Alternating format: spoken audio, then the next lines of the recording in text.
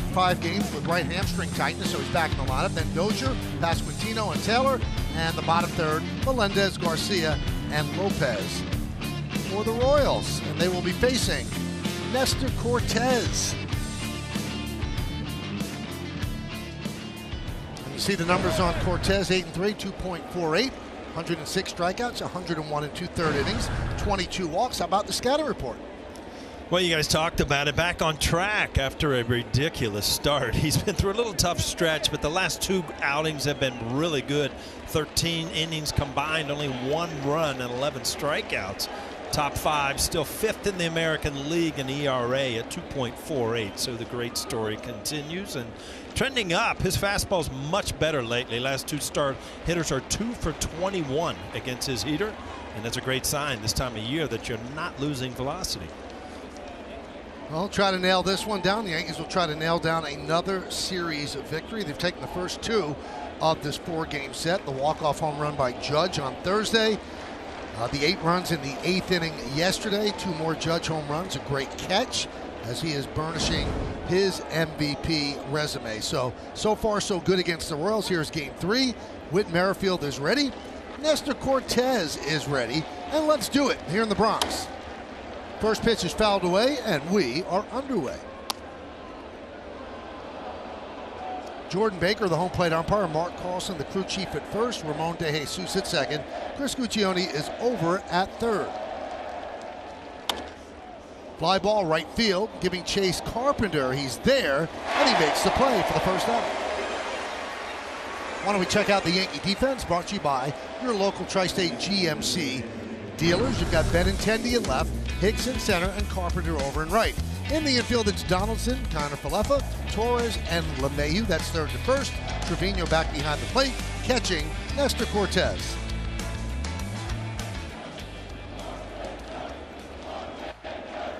There's Bobby Witt Jr. Get a chance to see this good young talent. As I mentioned during the lineup, missed 5 days with right hamstring tightness, so we haven't seen him the first 2 games. But here he is, just 22 years old. High fly ball, left side. Everyone gives it a look, but it makes the seats out of play. Let's check out the keys to the game, brought to you by your local Kia dealers. Well, what's next? It has been the Aaron Judge show. Let's see what he can do today to impress us, and a must-watch. Yeah, Aaron Judge is, but also the guy at the plate, Bobby Witt Jr. We've heard so much about him. Fun to watch the future stars play for the first time. And keep swinging. 10+ runs last night. Was the 14th time the Royals pitching staff has done that, which leads the major leagues. And by the way, the Yankees have done that 17 times, which also leads the major leagues. And Witt goes down on strikes.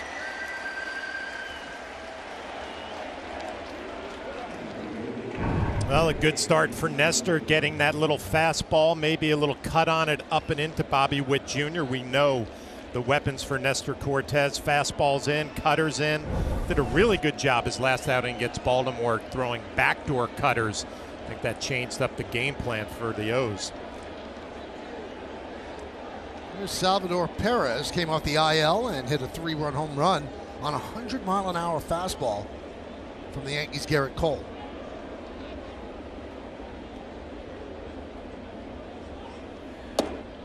And a strike to the Royals catcher. The Royals are 39-61. The Yankees are 68-33.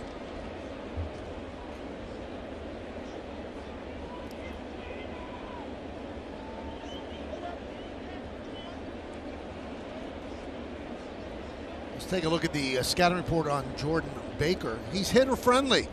Fewer inside strikes, fewer low strikes. And he's in his 11th big league season. He's going to get a Christmas card from O'Neill. I like those green umpires. Right? Give you a chance at the plate. I'm sure Nestor didn't like the fewer inside strikes. We know he likes to pound the ball inside on right-handed hitters. See if that'll be a factor moving forward.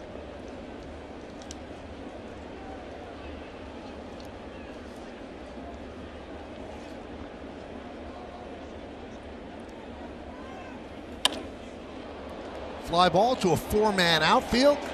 And the catch is made by Benintendi for the final out. So Cortez retires the Royals in order, 1-2-3. The Yankees are coming to bat. It's the day off. That is Gleyber Torres at second, cleaning up. Josh Donaldson at third. Matt Carpenter bats sixth and plays right. And the bottom third. Center fielder Aaron Hicks, IKF at short. Jose Trevino will catch. And they will face Jonathan Heasley. This will be his 12th start, 1-5 with a 5.50 ERA. Let's take a look at the scouting report. Well, July 9th, that was his last start. He's been out with some shoulder issues, and it has been a tough road all year, even before the injuries. Fifth worst ERA in the American League at 5.50. And speed test, his velocity on his fastball way down. Started the year at 94-95. His last start before he went on the IL, he was in the high 80s. So keep track on if he has his arm strength back and his fastball back. Take a look at the defense behind him, brought to you by your local Tri-State GMC dealers. Hunter Dozier at left, Michael A. Taylor in center, and MJ Melendez. We've seen him behind the plate. He's in right. Infield, Lopez, Garcia, Merrifield, and Pasquantino. Behind the plate, Salvador Perez catching Jonathan Heasley. So here's DJ LeMahieu. LeMahieu's really had a bounce-back season. Not that he had a terrible year last year, but it wasn't LeMahieu-like. He has a .386 on-base percentage, 6th in the American League. He has a 4.0 WAR, which is 7th in the American League. And he's done everything that you'd want a player to do, including really strong defense at second and at third. Yeah, I think back to Aaron Boone when LeMahieu's batting average was about .250, saying, you know what, I feel like he's swinging the bat better than his average dictates. And he was right. Been a multi-hit machine. The batting average up in the high 270s.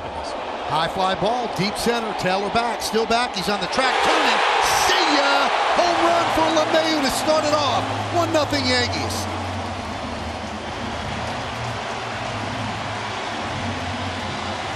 Well, it sure looked like a good swing off the bat. You knew it had a really good chance. His 10th home run of the year, 39th RBI. All of a sudden, the Royals, here we go again, shell-shocked by the Yankees, 1-0.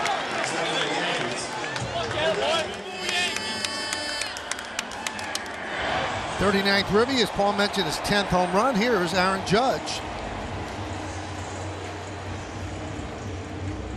Judge has turned the 2022 season into a video game for himself. He's the star of MLB The Show 22. And you hear the crowd chanting MVP, and you know what? That's not hyperbole. Yeah, ball's supposed to be away. You see it come back to the middle of the plate, and as DJ LeMahieu does, hits the ball where it's pitched. Just got that one up in the air, carried out to right center.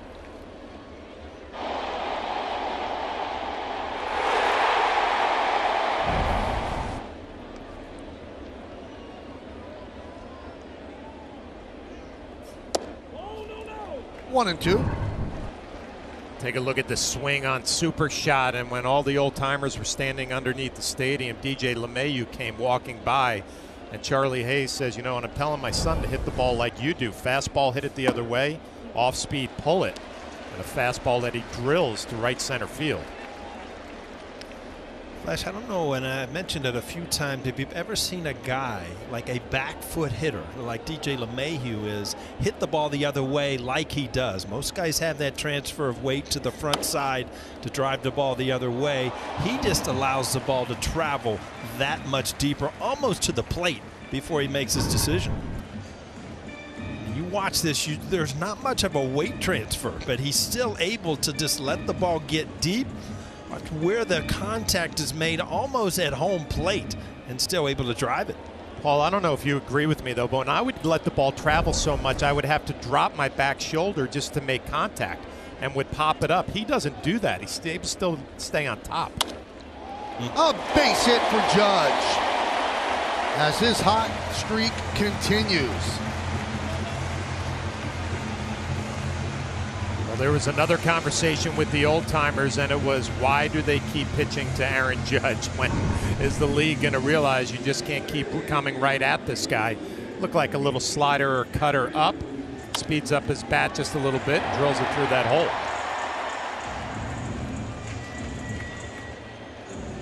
And you watch video after video, and the best thing you can do as a hitter is put yourself in the same position when the ball is in the hitting area. And Aaron Judge's videos pretty much all look the same. That's how consistent he's been. It's funny you mentioned the word consistent, Paul. I was talking to Dylan Lawson, the Yankees hitting coach, and I said, what's the one thing you think about Judge? He said, he's so steady. He said, there aren't peaks and valleys. He said, there's been one kind of mini slump where he hit 260 for about 2 weeks. He said, but for the most part, steady every single day. Same thing. And we expect that every single day. Well, I immediately think back to great hitters in their routine. They did the same thing every day. Went to the cage, did some flips, went to batting practice, hit the ball the other way, middle, then start hitting home runs, where you don't get in that mode where I got to change things if I didn't have a good game. You just rinse and repeat every day, right, Paul? I agree. I mean, you get into schedules, and it's not like, you know, you're superstitious. It's just your schedule. This is how I prepare, and if I prepare the same way every day, you can expect the same thing, and that's 4 or 5 good at-bats. 3-0 on Benintendi, and there's ball 4, so he works a walk. And easily with an inauspicious start, a home run, a single, and now a walk. Still nobody out for Gleyber Torres. Mike Matheny looking on has got to be thinking, here we go again. But, you know, he has his veteran Sal Perez behind the plate today, trying to go out there and calm down his pitcher. And a reminder, you're 1 pitch away from a double play ground ball. I know we haven't gotten off to a good start, but let's go pitch to pitch here and try to work our way out of some trouble. Let's look at the game time weather presented by Bigelow, the official hot tea of the Yankees. 86 degrees. It feels like 89.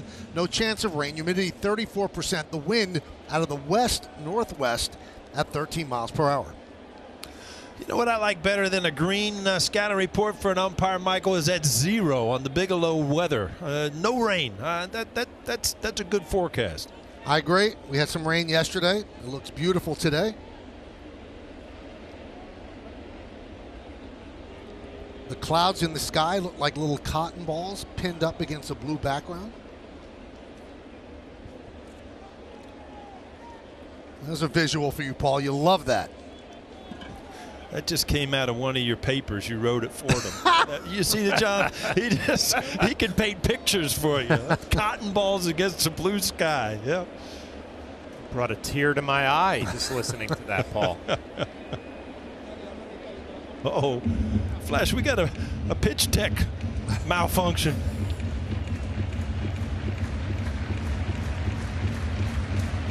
There we go. Let's test it. Yeah, we're good to go.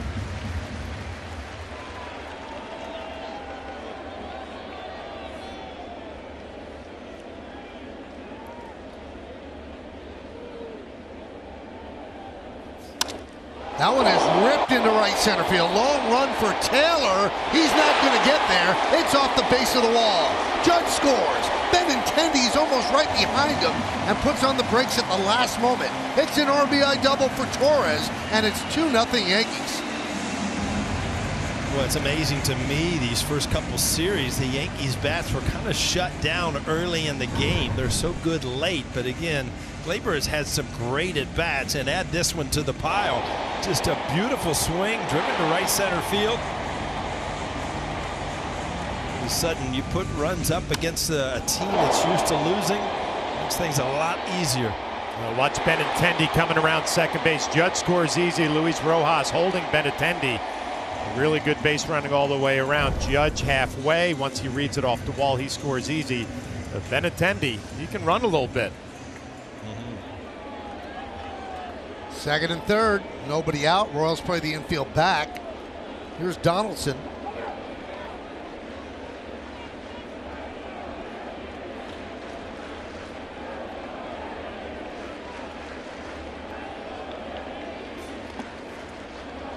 Blocked by Perez. You know, when I see Sal Perez behind the plate today, Paul, I think about how I felt with the '98 Yankees when they would come up in the first inning and set the tone right away. You're just sitting there saying, I don't know where to go with my right-handed pitcher right now. These guys are laying out rockets the other way. If you don't throw it over the plate, they take their walks. Donaldson, a great opportunity early in this game. 1-1. He's a guy that, you know, he's not overpowering, pretty much uses everything in the book as far as pitches. And so, you know, the tight strike zone is only going to hurt him. And the good at-bats the Yankees have had so far are going to kill him.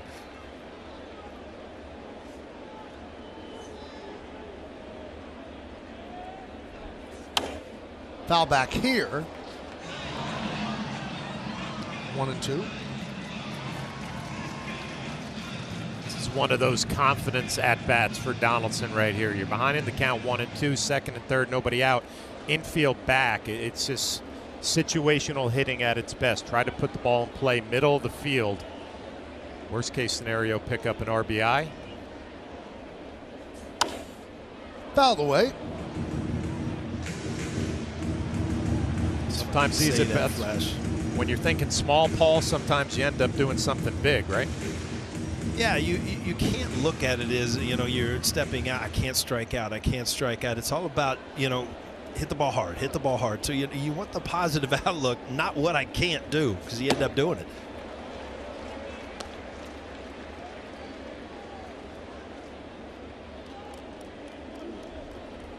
You think small, big things Big happen. things That's happen. Like, Does that bring a tear to your eye? Yeah, it's like cotton balls. Wow. Your turn, Paul. I don't have anything to add to this. I'll tell you, it might take the 8th or 9th inning before I come up with one. Well, you gave us kitty litter yesterday, so swing and a miss as Donaldson down on strikes, one away. So, John, sources tell me that O'Neill got 150 texts about his kitty litter. Positive or negative texts? Did they like it? Just like, what are you talking? Everybody in the world knows I don't even have cats. So I don't know how it became relevant when I'm talking about kitty litter. Yeah, I understand. All right, so now with one out and Carpenter up, the Royals bring the infield in. Matt starting in right field today. Hitting .311, 14 homers, 35 ribbies. He's 4 for his last 25.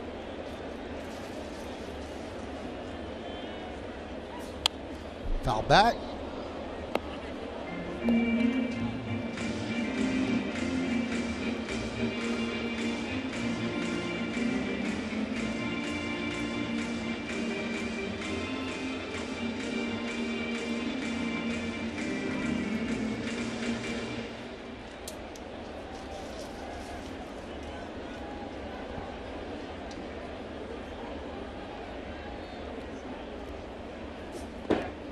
Did he hold up?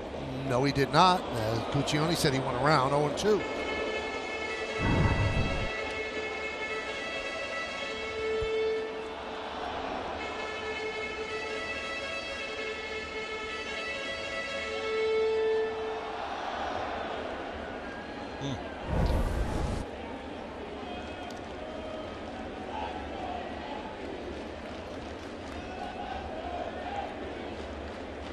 Torres at second, Benintendi at third. One man out, 2 runs in. Yankees lead 2-0, bottom of the first.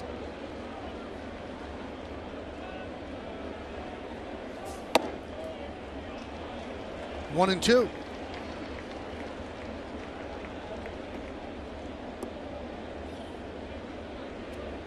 Well, this has been a situation. I mean, Matt Carpenter's been so good, but he's been unbelievable with men in scoring position. So good opportunity for the Yankees to really put this game in their control here in the first inning.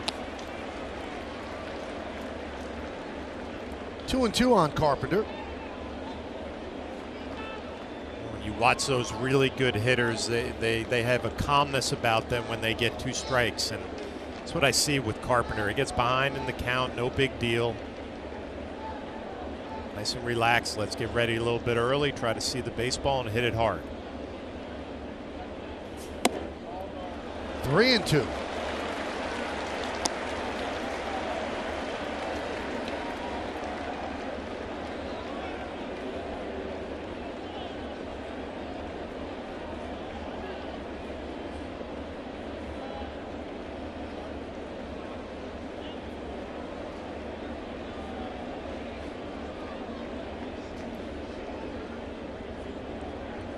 Heasley sets in the belt and deals. And that's a walk for Carpenter. Worked his way back into the count to load the bases. You're always anxious to get back out on the mound. We talked about Heasley. He missed about 3 weeks with shoulder tendonitis, and then you come back against the New York Yankees, and all of a sudden, first inning, and like, this is what I missed.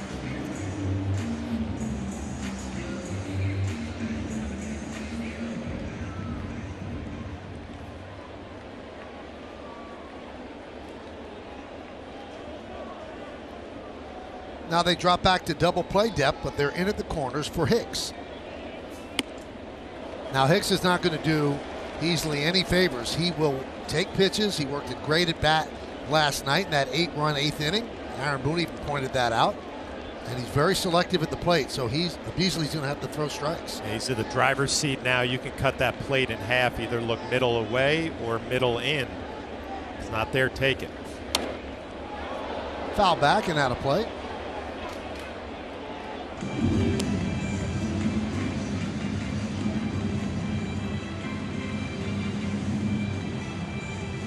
"15 of the last 19 batters have reached base safely." That goes back to last night and the 8th inning.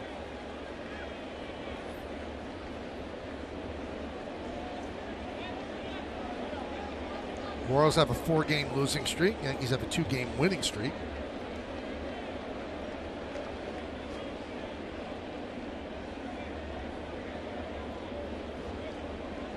Royals probably playing with some uneasiness with the trade deadline approaching. There are rumors about Whit Merrifield and Michael A. Taylor. They've already traded Benintendi. 1-1. 1-2. Caught the outside corner.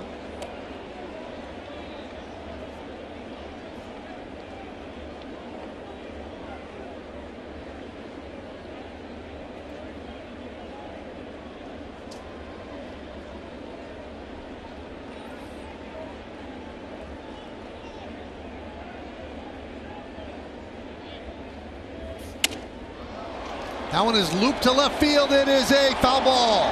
Just foul.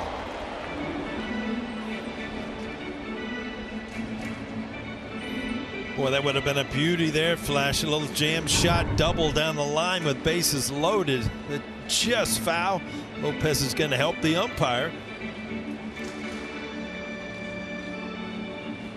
Said wide left. Just missed. Looks like he lost a bat on that one.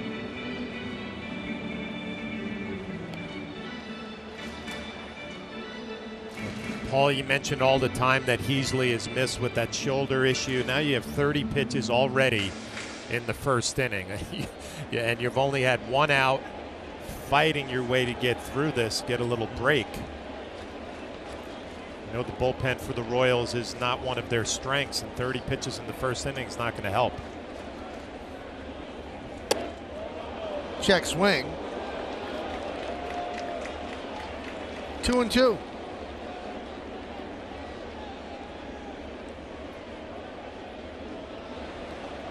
And the bullpen is up already. Yoel Pariams.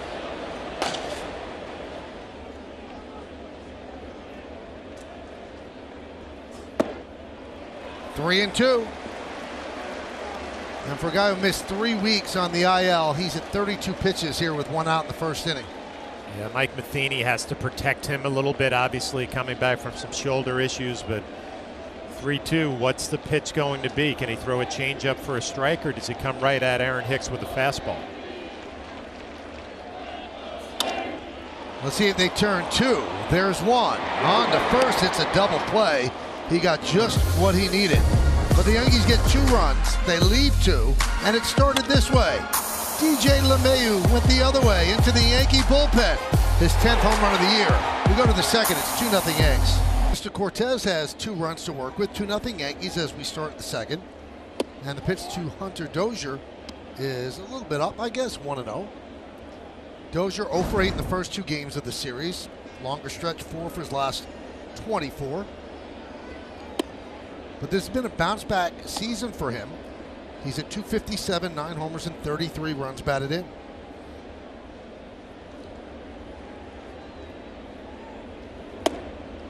Waves through that pitch, 2-1.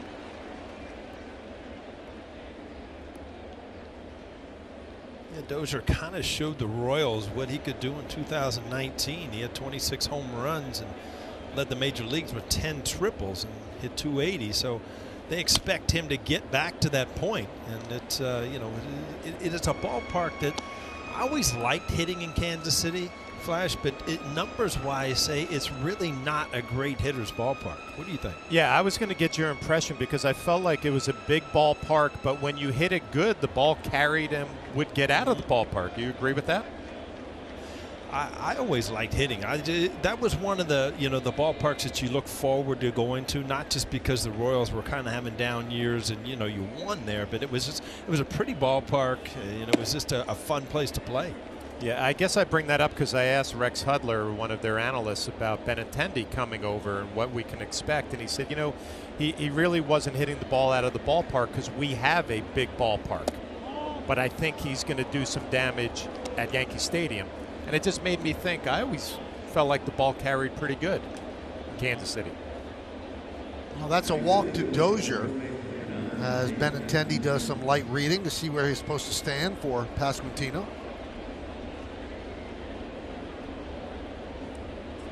I'd had trouble with those cards, Michael, because you remember Bernie used to laugh at me all the time because I wore a little circle out there in right field. I pretty much stood where I wanted to stand, and, you know, just in one area.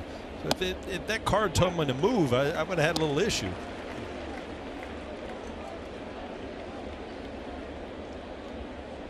I hope the card is laminated because everybody sweats, right? Wouldn't it just run or disintegrate? Yeah, you would think it would have to be laminated.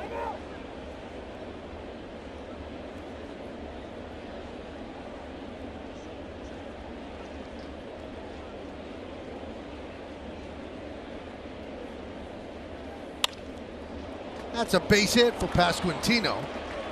Dozier will stop at second. So first and second, nobody out for KC. Well, if you're Mike Matheny, this is what you want to see. Young players fighting back in a game after a long first inning. All of a sudden they have something going here in the second.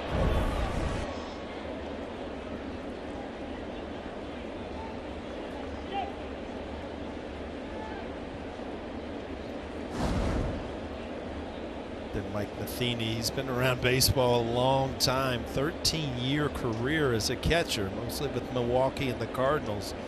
We talked to yesterday. This is his 3rd year with Kansas City. 6 years with the Cardinals, 1 World Series, which they lost, but he's been a successful manager. And I think Kansas City is putting things in his hands as far as trying to get this team back to the playoffs.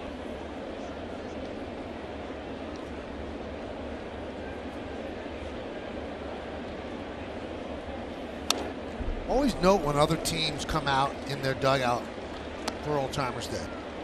And a lot of the Royals are on the top step, and Mike Matheny was right there as well. Great appreciation for the game and baseball history, and he just took in all the intros. Yeah, he looked like he was locked in, yep. Paying attention to the ceremony.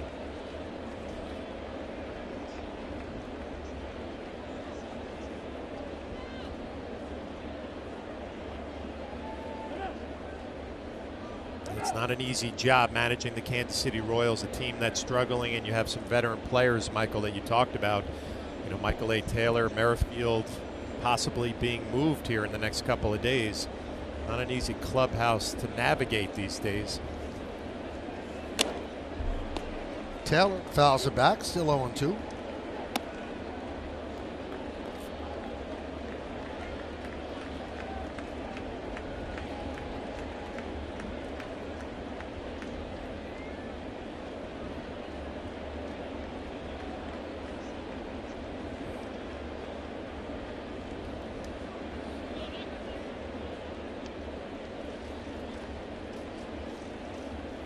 Way outside.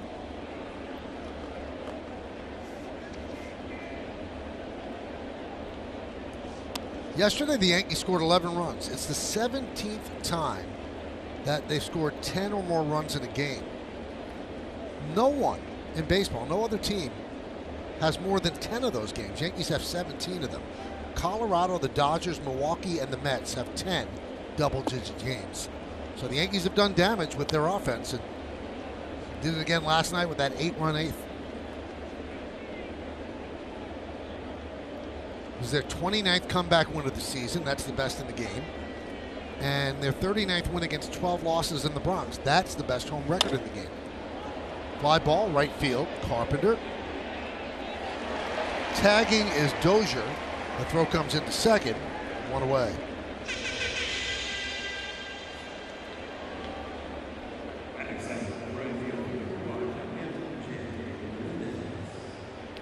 One thing you notice about Carpenter, he tracks the ball very well for a guy who really hasn't played the outfield. The one thing that tells you not an outfielder, he doesn't have a good arm. He has an infielder's arm. But he goes after the ball quite well.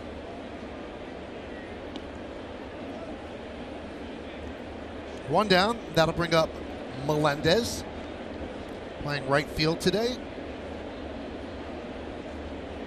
Caught the last 2 games.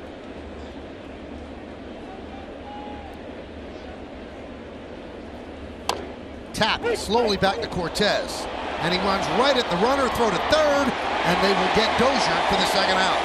Nice play by Cortez.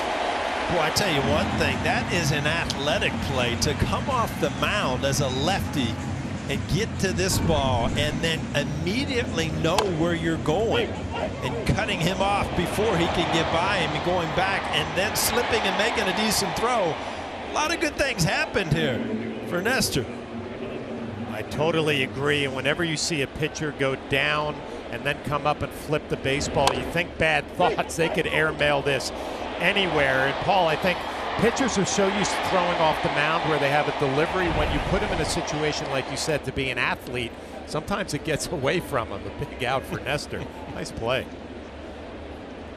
Here's Michael Garcia. Picked up his first 3 big league hits last night. So he's settled in.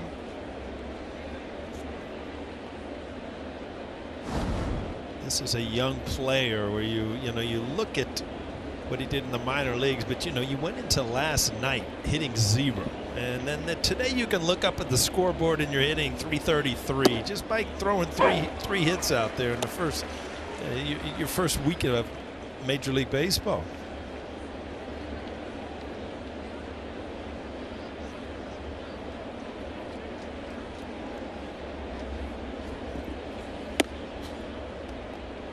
Two and one.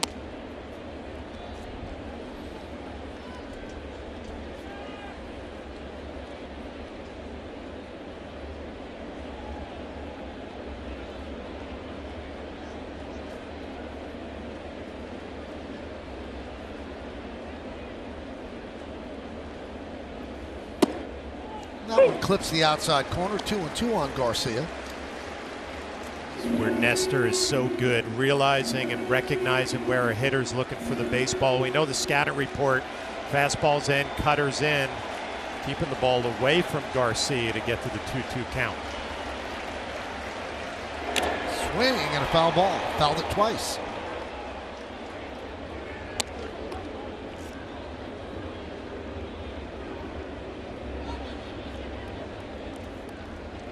Flash, most guys with that closed of a stance are away from the plate, and then they kind of dive to get to that outside corner. And you watch Garcia, his movement is actually kind of away from the plate as he opens up from a closed stance. Strike 3. Garcia down looking, so Cortez works out of a jam. No run to hit. 9-1 in the Yankees order against Heasley. Heasley looked as if he was going to get knocked out of the game, but he collected himself, got that double play ground ball off the bat of Aaron Hicks, and he lived to tell another story here in the second inning. Yeah, without that double play, you don't know if he would be out here in this second inning. I mean, he was on, you're not going to have that long of a leash, obviously, coming off the IL with shoulder problems. Grounded and backhanded by Lopez. The long throw. 1 away. When you have that elevated pitch count in the first inning, you're trying to get some quick outs here in the second. Breaking ball and a nice backhand play by Lopez, the accurate throw. A couple of pitches, one down here in the second. That looks so easy on TV and you know, from a distance, but boy, that's a tough play. A day game, you don't pick up the ball well. Nicky Lopez, you love the way he started out low and then kind of gradually brought it up to get the hop, but that ball was hit hard.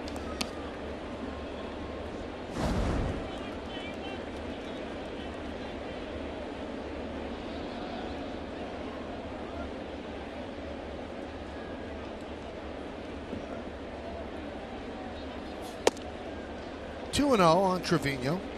Guys, I'm thinking back to the time in between innings when you have a starting pitcher who's struggling in the first.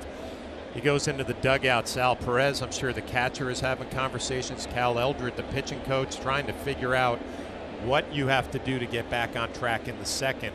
Getting behind in the count 2-0 to Trevino, now 3-0, not what you want to be doing.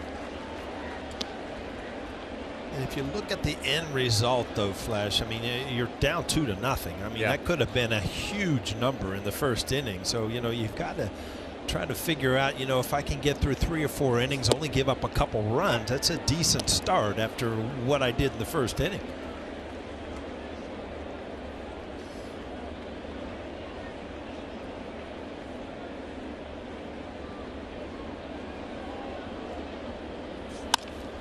There's a base hit to right field for Trevino. 1-out single, Yankees' 4th hit.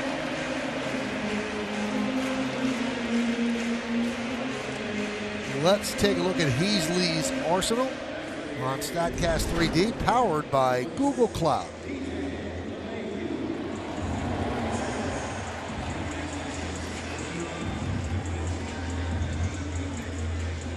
See the four-seamer he uses the most? Amazing how good a control they have on StatCast. They never miss the box. All strikes. Every pitch is a strike.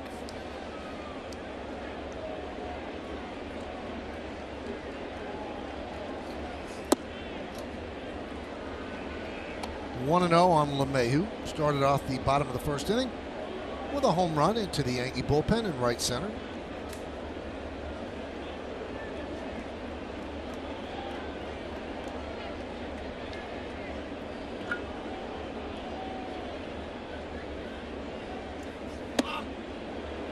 His nickname is La Machine. And you see, he's on base a lot when Judge homers, so he has 64 runs scored. That's 3rd in the American League. And since 2014, he has 1,352 hits, and that's 4th in the major leagues. He's a hitter. What he does.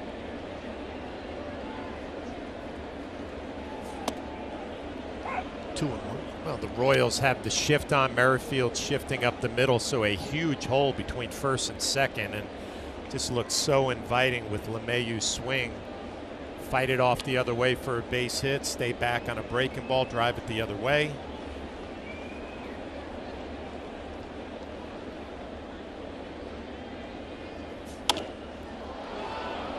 Fly ball, right field.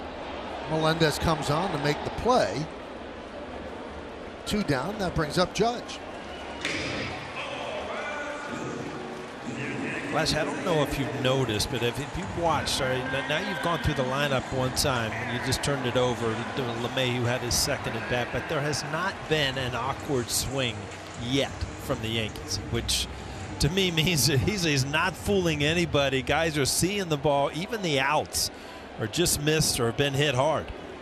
Yeah, I always go back to the catcher behind the plate, right? You're trying to recognize that one pitch you can go to in a big spot, and we haven't seen it yet. Swing and a miss. Let's take a look at Bounty quick stats on Aaron Judge. 11 home runs in 13 games, 2nd Yankee all-time to do that, and A-Rod did it in April of 2007.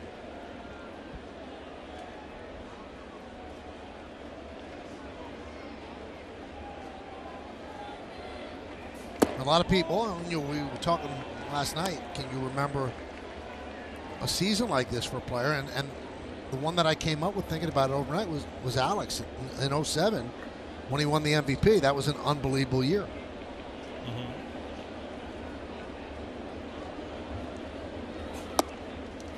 1-2. You know, to his credit, Alex Rodriguez, it was just like every year you started just to expect him to do things like that. I mean, a lot of guys have breakout years. Aaron Judge had an unbelievable rookie year, and then he's had some injured years, and then back on it again this year. But Alex Rodriguez, day in and day out, every year, you know, was putting up numbers that other shortstops, other players weren't putting up. Look at the numbers Judge is putting up. Look at the categories that he leads all of the majors in. Pretty special.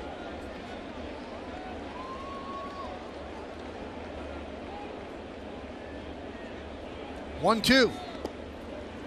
2-2. Sitting at 89 RBIs and 41 runs batted in. And he's also sitting on 199 career home runs. So the next one will be a nice round number. And if he hits one today and gets to 200, he will get to that number faster than anyone in big league history except for Ryan Howard. He has to do it today? No, he's got a couple of days. Ryan Howard, yeah. This would be 671. Ryan Howard did in 638 games.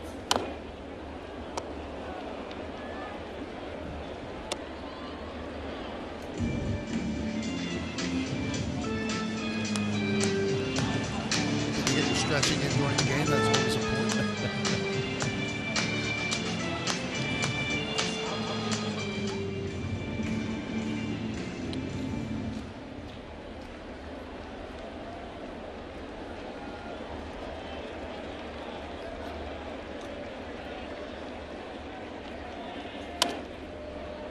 Well, here are the full numbers. The fastest to 200 home runs in big league history is Ryan Howard.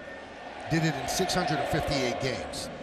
So Judge is at 671 right now. He's got time because the next closest is Ralph Kiner, who did it in 706 games. Then Juan Gonzalez, 766, Harmon Killebrew, 769, and Albert Bell in 769.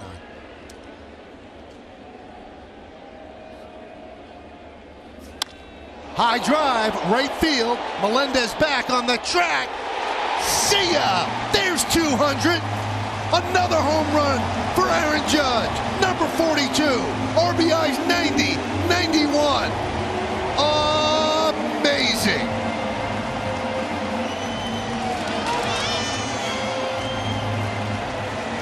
The number 99s in the stands are all standing O. And again, I mean, you're just starting to expect this. This is just a line drive that hit by a guy that hits the ball harder than most people. And it ends up in the first row. But again, 200 home runs, another one on the board, 2022. Aaron Judge, you're having some kind of year. But Paul, you're right. It's just a two-strike hitting approach, right? Just shorten up, let me put the ball in play the other way, and he drills it on a line drive for a 2-run shot. Again, and you're wondering, with all these opposing pitchers, they're trying to sneak the fastball by Aaron Judge with 2 strikes, and he just can't do it. Great play by the fan out in right field.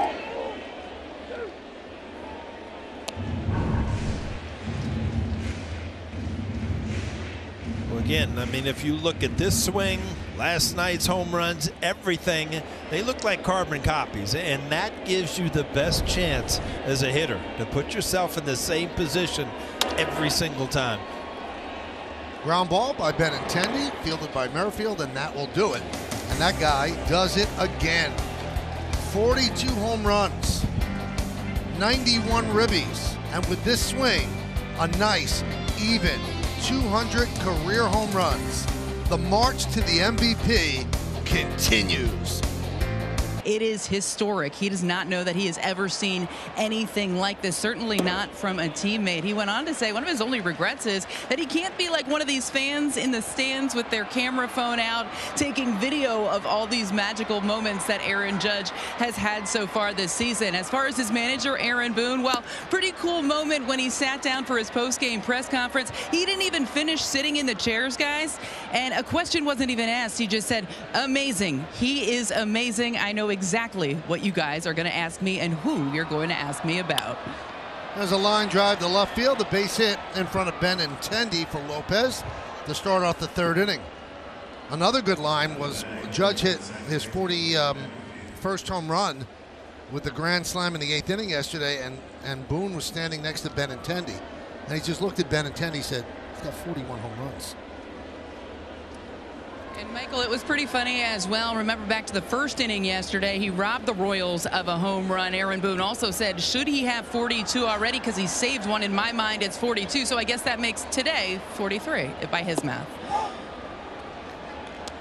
Yeah, it's pretty amazing. It just is. I mean, there's no other words. I mean, we're at a loss for words because, you know, we've seen so many baseball games combined, and I mean, you just don't see runs like this. Yeah, Aaron Boone is making me feel better because I don't know what to say anymore, and it seems like he's getting to these press conferences after the game, and he's losing the ability on how to describe it because he's making it look so easy, and we all know it's not that easy. Yeah, you look at it and I kind of thought about when I was watching Aaron Boone speak last night, it's very hard for me, for Aaron Boone, for Flash to comprehend the ability to do this. Yes. Because, I mean, sure, you can hit a home runner once in a while, but you just don't throw up numbers like this, and it's just very hard, even ex-major league players, very hard to comprehend somebody can do things like this because you didn't have that kind of ability.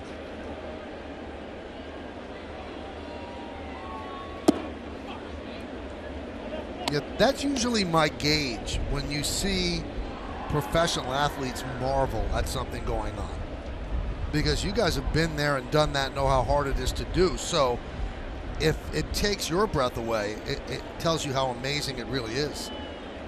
3-0 count on Merrifield. There's a strike. Yankees lead 4-0.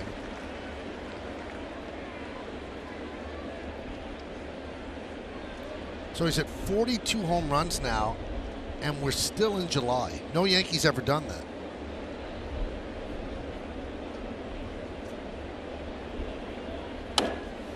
Three and two.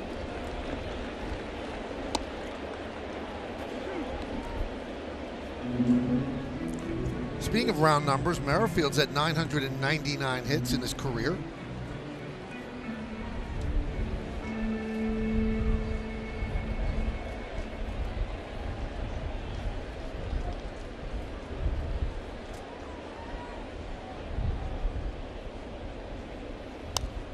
Foul back.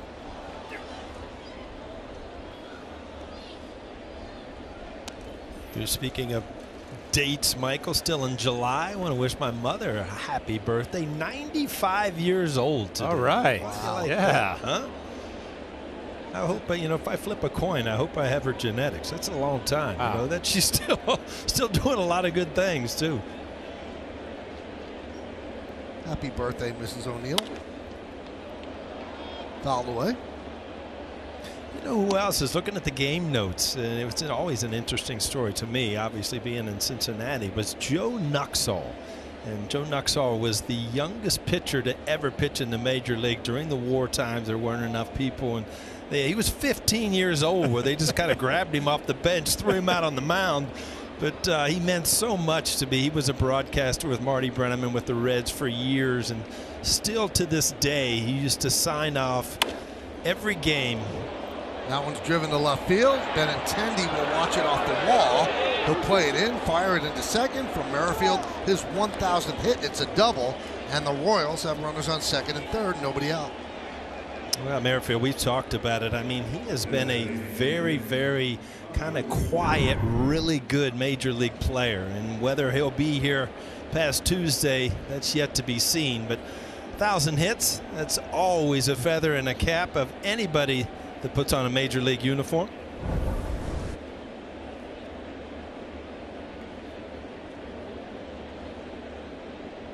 I want to finish about Joe Nuxhall.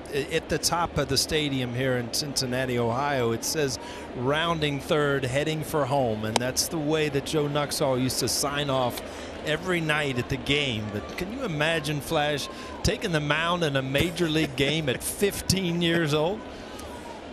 It was a backup catcher on my high school team at 15 years old. That's crazy. The 0-1.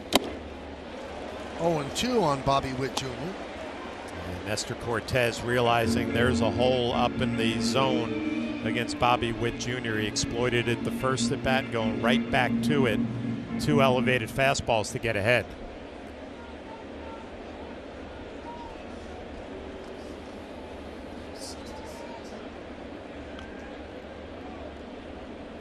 Four 4-0 Yankees.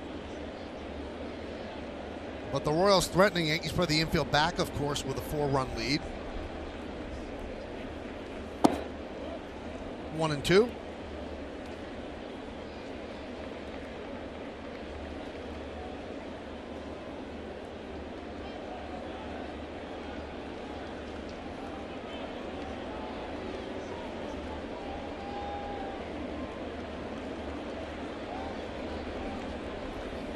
Swing and a miss.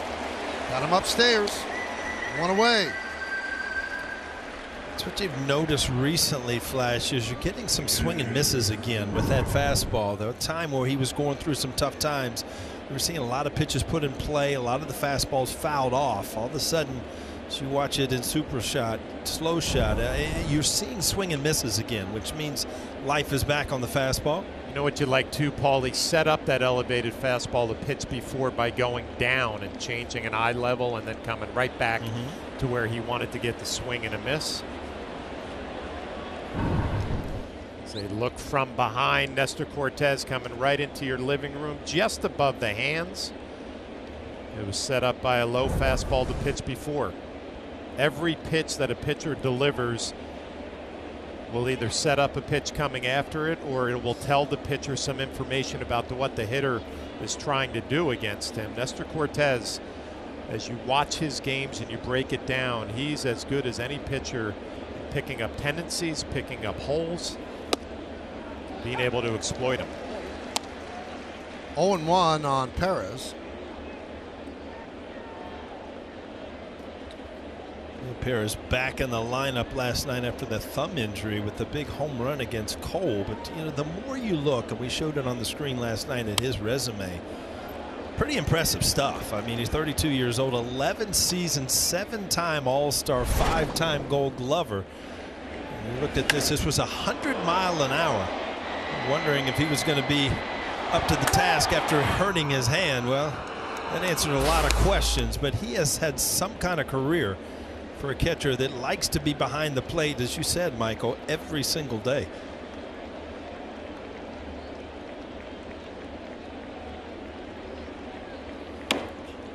Yeah, I don't think he believes in load management, Paul. Another thing I was reading I thought was interesting, he was born just days apart. Jose Altuve, they both grew up in Venezuela playing together, and it just, when you look at stories like that, I mean, here's two kids that played against each other, and Altuve was quoted as saying, "I knew he was going to be a major leaguer," and so pretty cool story. Now, the home run that he hit off of Cole yesterday, that's the hardest pitch that he'd ever homered off in his career.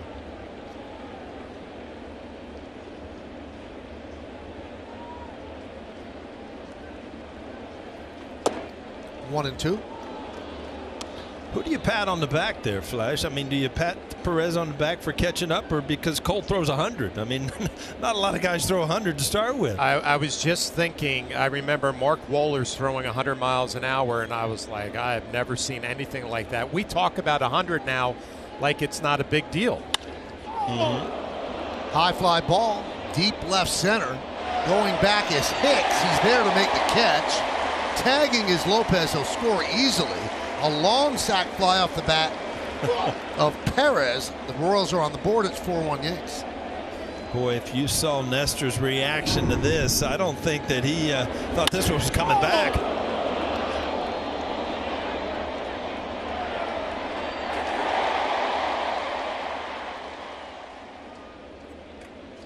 A little pirouette and a grunt and a growl. He really thought it was out.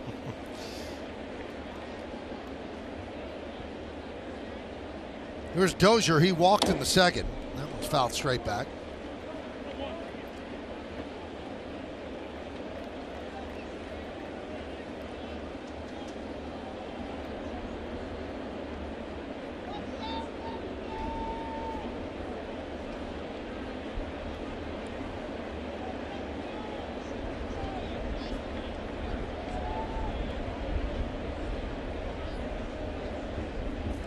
The 0-1. 0-2 on Dozier. Along with Paul O'Neill, John Flaherty, Meredith Marakovitz, I'm Michael Kay, and we certainly thank you, as we always do, for spending part of your day. Today it's a Saturday with us here on the Yes Network. Top of the third inning, it's 4-1 Yankees over the Royals.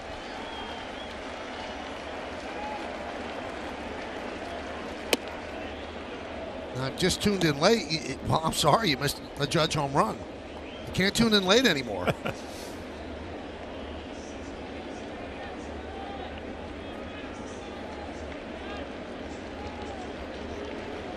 Super Stash Brothers. That's Carpenter and Nestor.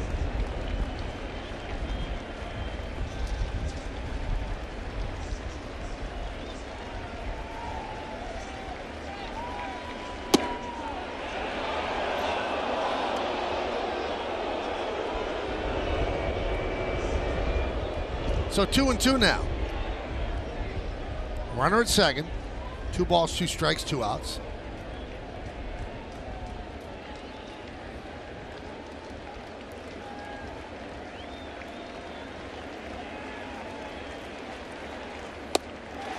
Swing and a miss. Cortez gets out of further trouble. 1 run, 2 hits, 1 man left. It was great to see Diana Munson today. Had some time to spend with her. And Kay Mercer wanted me to say hello to everybody at Yes, saying how much she misses everybody. And of course, we all miss Bobby, so we had a good time catching up about that. They all look great, by the way. They really do. They really do. Great spirits, too. And I thought one of the highlights of the old timers' day, and you see Kay Mercer after she's introduced, was Thurman's son Michael catching the first pitch from Ron Guidry. That was kind of a goosebump moment, and he made a nice play as Guidry threw a 45 pitch. Yeah, 45-foot pitch. Did a good job picking it, keeping it in front. And it kind of looks a little like his dad. Son, Michael Munson. And here it is. Beautiful. Nice. And there's Diana Munson. Boys were giving Gator a little hard time after that, as you would expect. Now, Meredith, you spoke to Ron Guidry, right? I did, Michael, and he said he was just so excited to be back. This is the first Old Timers Day since 2019 because of the pandemic, and he said it is a day that he always circles on his calendar. He puts those pinstripes on, and all the memories start coming back. Now, I was doing an interview with him for our pre-show, and his retired number is behind us in the background, and I said, when you look at that, do you smile? And he said, of course I do, but when I was playing, I never knew if I was good enough. I really never knew if I was good enough. It wasn't until that number was retired that I thought, well, I guess I must not have been too bad. I think he was better than not too bad, guys. I think we can agree with that. Paul, you going to feel like that on August 21st? It still to this day blows me away when I look at those numbers and know that I want it to happen before they change their mind, Michael. How's that? You know, one of the coolest things, Meredith, and I'm sure that you were out there when he was doing it, Bernie Williams was taking selfies in front of his plaque. I thought that was so neat. Well, he told me he has not been out there in a while, so it had been a little while. He's like, I'd like to come out here and see it every now and again. So yeah, he was taking the selfies. I had the opportunity to speak with him as well. And you know, this 2022 team gets compared a lot with that 1998 team. Lined right at Lopez to retire Donaldson. And Bernie told me he could really relate to it because he feels like this team, when they go to the ballpark, any day, they feel like they're going to win. And he told me that is how he always felt in 1998, that same emotion. So as he watches this season unfold, it reminds him a little bit of that 1998 season. But still a lot of baseball left to be played and a lot of business to handle in the postseason, Michael. Bernie looked great, and he looked so comfortable there coming in and standing in center field. Just a nice moment. Here's Matt Carpenter. Now, Paul, you have a lot of connections in Hollywood. You know, every time we see things go on in Monument Park, I just think of the movies Night at the Museum. At night, those plaques should come alive, and all those people should talk baseball. Beautiful. Beautiful. I tell one thing, I'd be sitting on the outer ranks just kind of listening because there's some big names out there. Now, who would you want to listen in on the most? You know all the guys out there. Who would you want to listen in the most? Well, obviously, I mean, as you look, Bernie. I mean, Bernie's a fan favorite, but I mean, the stories about Babe Ruth. I mean, you want to know if half of them are really, or have we embellished the stories, or are they real? Or, you know, I had the honor of actually talking to Mickey Mantle and Joe DiMaggio and Yogi Berra, but you know, we didn't get to talk to Babe Ruth. We just get to hear about what he did and how he changed the game of baseball. I think I'd be listening with you, or I'd have you recorded for me. Carpenter with a fly ball to center, and Heasley has recovered, and he retires the Yankees in order. 14th with a low-grade lat strain, a little less severe than one he suffered earlier in his career. Aaron Boone said he's made some significant progress after being shut down for 2 weeks. He is expected to start a throwing program on Monday. Michael, still no timeline for a return for Luis Severino, but the fact that he's picking up a ball again, well, that is a good sign for the Yankees rotation. Absolutely, and they're going to take it slow but steady. They have a nice lead in the American League East, so there's no need to push it. And if he gets back and returns to what he was when he was healthy at the beginning of the year, that'd be a great late season acquisition. You know, the way the basic agreement has set up baseball, the last change that you could really make to your team is August 2nd. That's it. That's the trade deadline, and your team has to be set for 2 months. So guys coming back from injuries after that August 2nd date, that's a big boost for a team.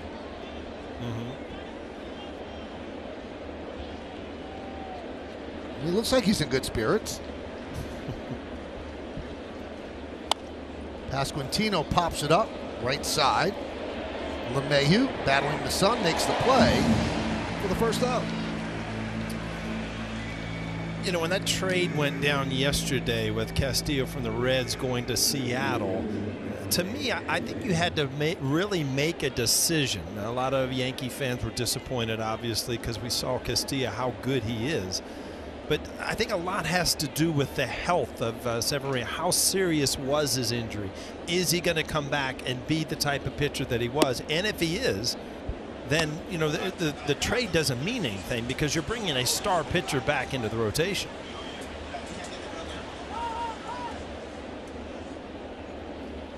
Now, Brian Cashman really plays his cards close to the vest.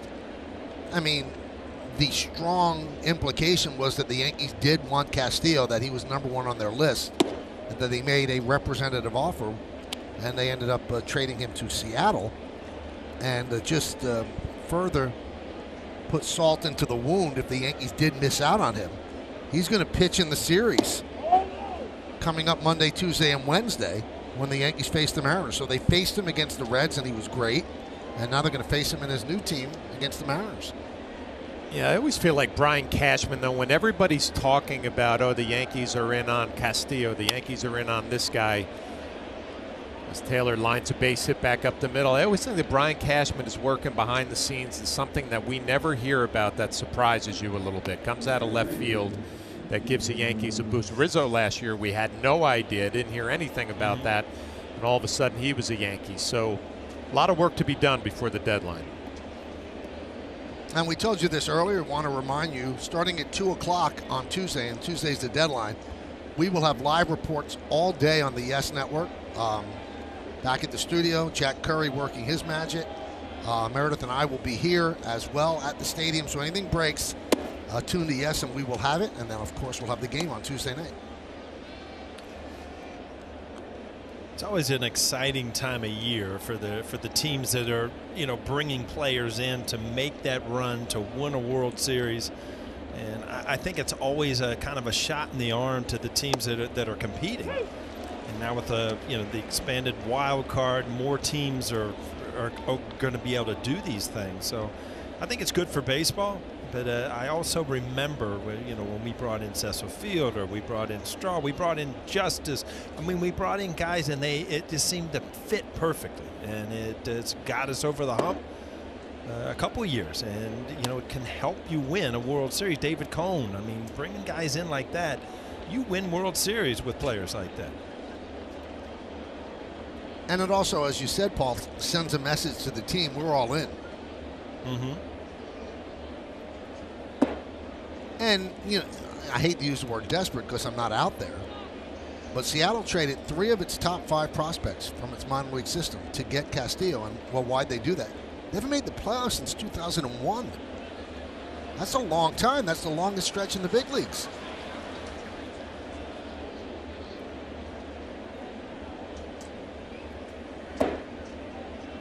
So, I mean, if Seattle sat back and prospect hugged, as we call it, well, the manager and the GM might not be there when those players become ready to play. So they want to win now.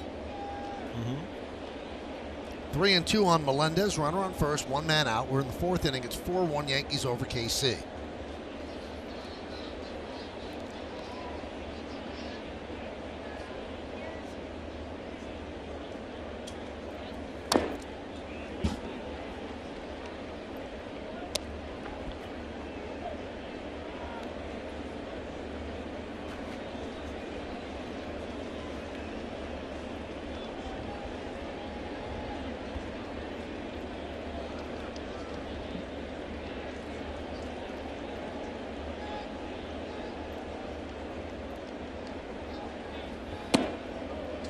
And Melendez works a walk. So I'll tell you what, the Yankees are leading 4-1, but Nestor all day seems like he's teetering on getting into big trouble. Yeah, 73 pitches already. He's had to work awfully hard. So this is going to be a bullpen afternoon. But I'm impressed with Melendez, who just worked that walk left on left. We've seen him behind the plate.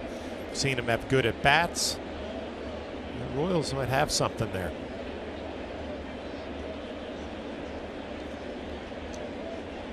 So here's Garcia. And that one is looped into center field. It is a base hit. Taylor rounds third. They're going to wave him home. He'll score easily without a throw. Throw is to third. It's an RBI single for Garcia. Now it's 4-2.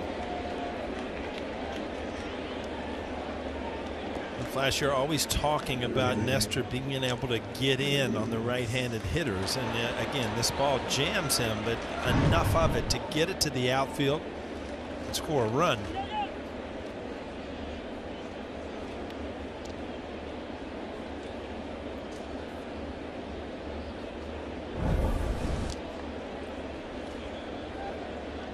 So the Royals have cut the Yankee lead in half. It was 4-0 after 2. But a run in the 3rd, now a run in the 4th. Now runners on 1st and 2nd with 1 out for Nicky Lopez. He's singled to left in the 3rd. Benintendi moves toward the line, and he's in very shallow left field, and Hicks is in very shallow center.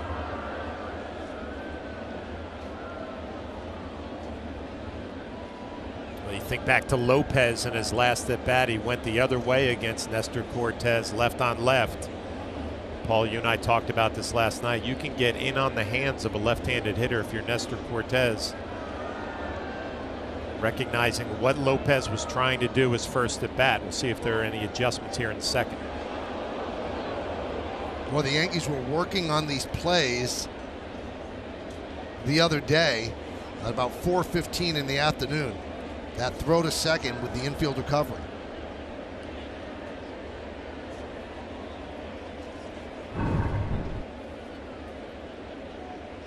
Ooh. Yeah, a lot of times, you know, these pickoffs are just to show, but I mean, a good throw and handle possibly has him at second base. LeMahieu goes to second, one on to first. It's a double play. LeMahieu with a beautiful throw to second. The return throw gets the speedy Lopez for the inning-ending double play. Royals score 1 on 2 hits. 1 man left on base. A strong return throw, and the inning is over.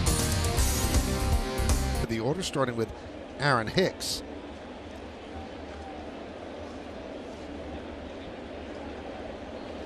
Now, here's an eye-opening stat that I can't explain. Maybe John and Paul can. So Hicks came up with the bases loaded in the 1st inning and wrapped into a 4-6-3 double play. Yankees could have blown the game open right there. He's now 9 for 62 in his career with the bases loaded. Popped up. Almost become mental blocks. This ball's going to give a little problem. Lopez comes up with it.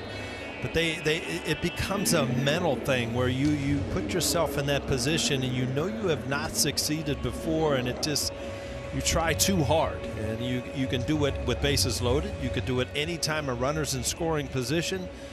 Some years, you know, it's automatic. I'm going to get a base hit. And some years you fight those things. And it just sounds like career-wise, that's one of those things that he's reminded every time the base is loaded, or he has not done this well in his career. IKF pops it up to Garcia. He dropped the ball. Kind of nonchalanted it without using both hands, and he dropped the ball to allow IKF to reach on what will obviously be, I shouldn't say this, E6. Well, we think back to last night's ball game, and Garcia, the same thing, a routine ground ball, not able to come up with it, just casual right there. That's just the play. Obviously not having any trouble with the sun, just very casual and doesn't come up with it.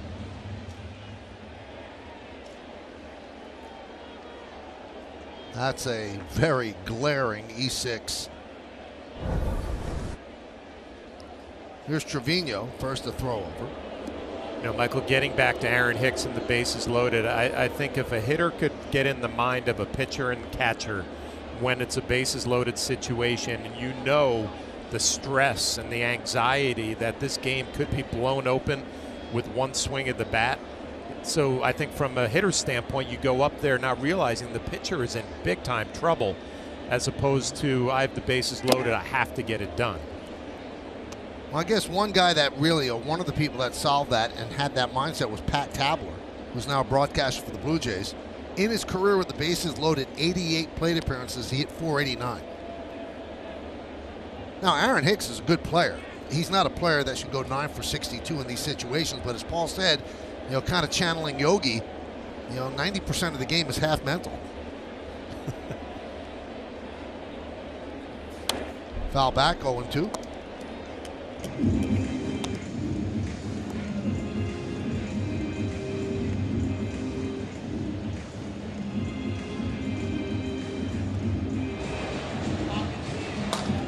Wyatt Mills is up for Kansas City.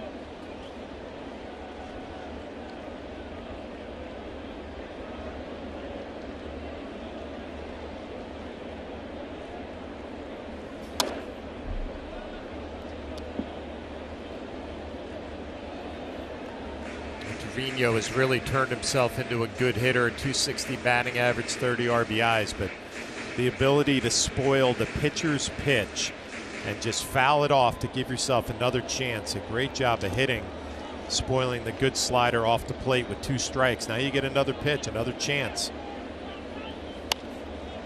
Line foul.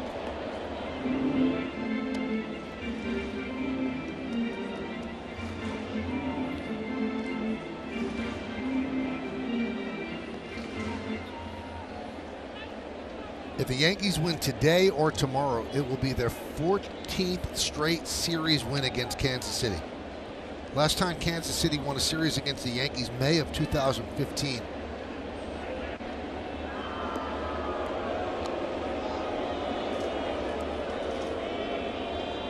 And that was the year that the Royals won the World Series.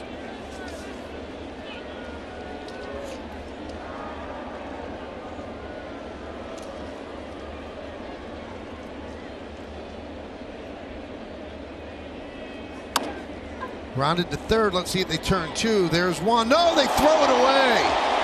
Another error by the Royals. IKF will stop at third. Trevino reaches at first.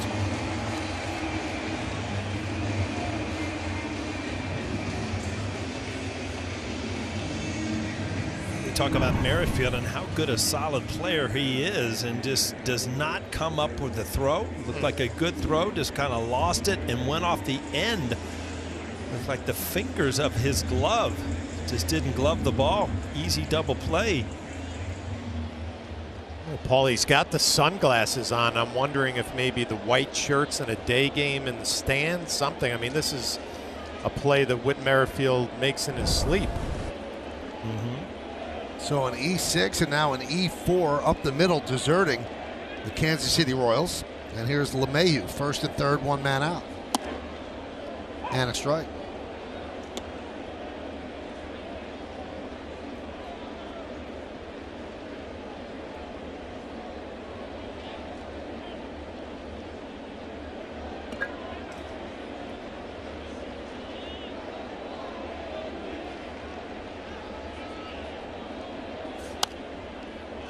0-2.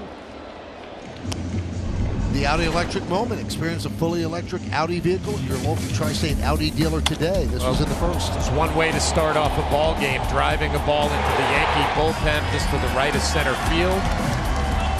10th home run of the year. The Yankees get off on a good start.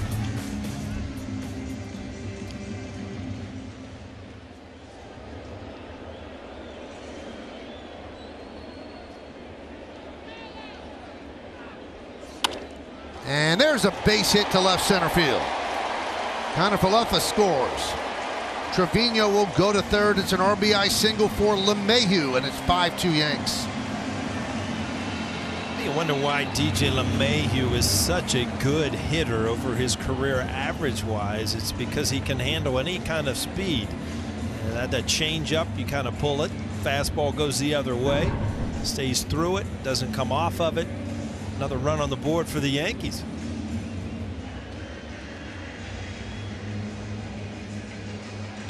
Well, that's going to do it for Heasley. This base hit drives him from the game. His defense certainly deserted him. Mike Matheny is going to the bullpen, and Aaron Judge is coming up with runners on first and third. One man out, and the Yankees up by 3. The American League record. So Wyatt Mills has the honor of facing Judge. First and third, one man out. Judge with a 2-run home run in the second. His 200th career home run, 42nd home run of the year. Now, to put it into even more of an amazing stat, Judge had 1 home run in his first 13 games this year. So he's kind of picked it up.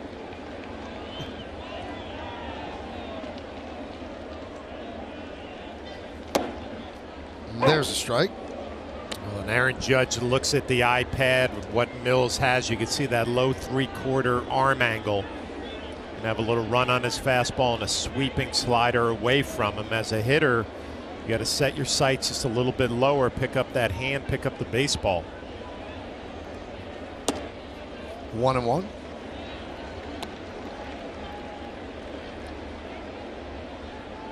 Judge now over 300 again at 301. 42 homers, 91 ribbies.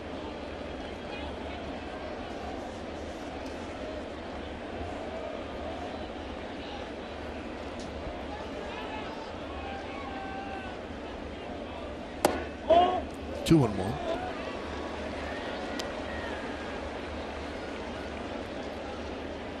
So 41 home runs in the last 86 games. First player since Stanton did it with Miami when he won the MVP in 2017.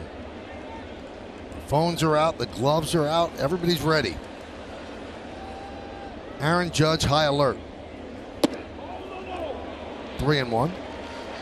Concession stands are bald. Nobody's in line. Everybody's in their seats. Around the Tri-State, bathrooms not being used right now. First and third, one man out. Mills on to face Judge in relief of Heasley.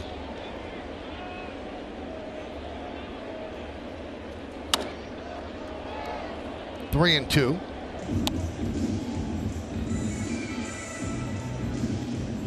A slider on a fastball count there. 3-1 to make it 3-2. You got to be thinking Mills probably going to try to sweep that slider out over the plate to Aaron Judge, and we talked about it last night after the game. He is just so disciplined these days that if you don't come over the plate in that strike zone, Aaron Judge will just take his walk.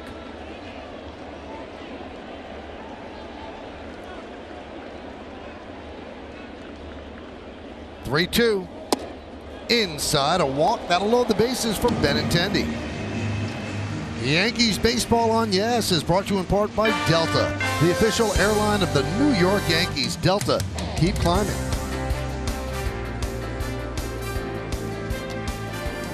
John, is it too early in a game to say if a base is open the way Judge is hitting right now, why do you pitch to him?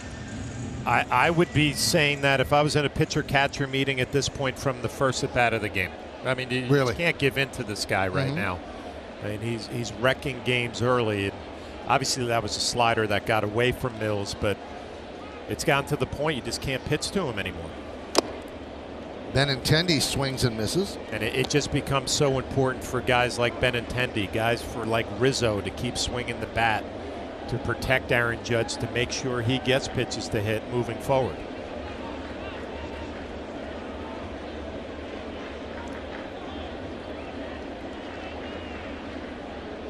The 0-1.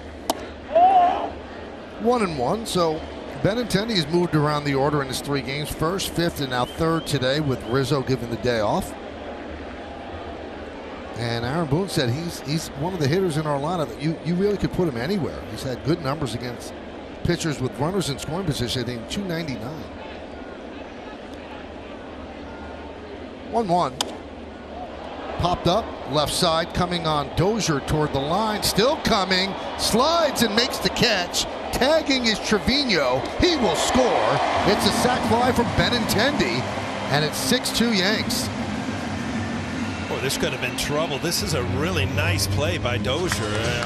Obviously a visiting player, not knowing the ballpark well, but a sliding catch and a good job by Trevino to make sure that he was back on third base. If the play was made, this ball gets by him, a lot of bad things are going to happen.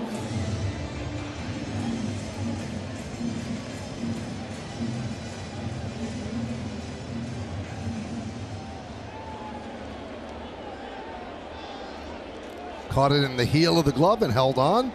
And on super shot, Trevino slides in with the 6th run. Here's Torres, first and second, 2 outs. Outside, 1-0.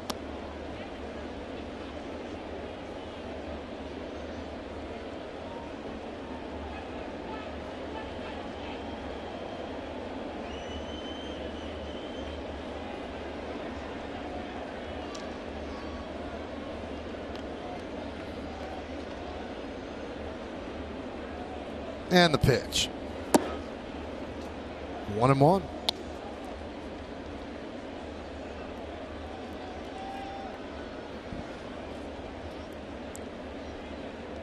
So the Yankees stem the tide right here. The Royals had scored 2 runs to cut the lead in half, and the Yankees, boom, got back those 2 right now in the bottom of the 4th inning at 6-2. Yankees lead. 1-2 on Gleyber Torres.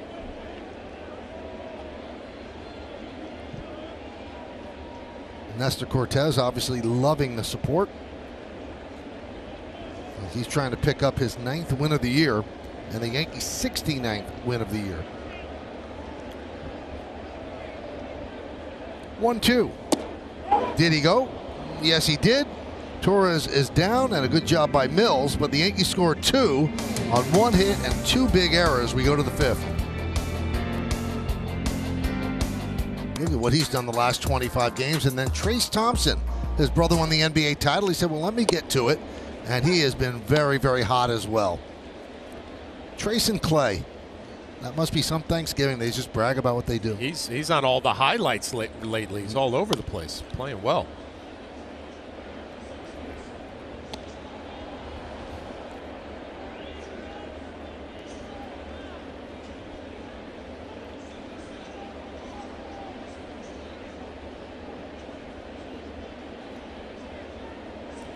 The 0-2.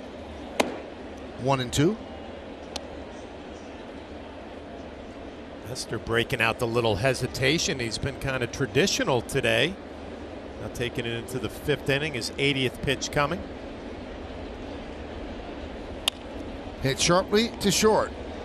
Connor Falefa, the throw.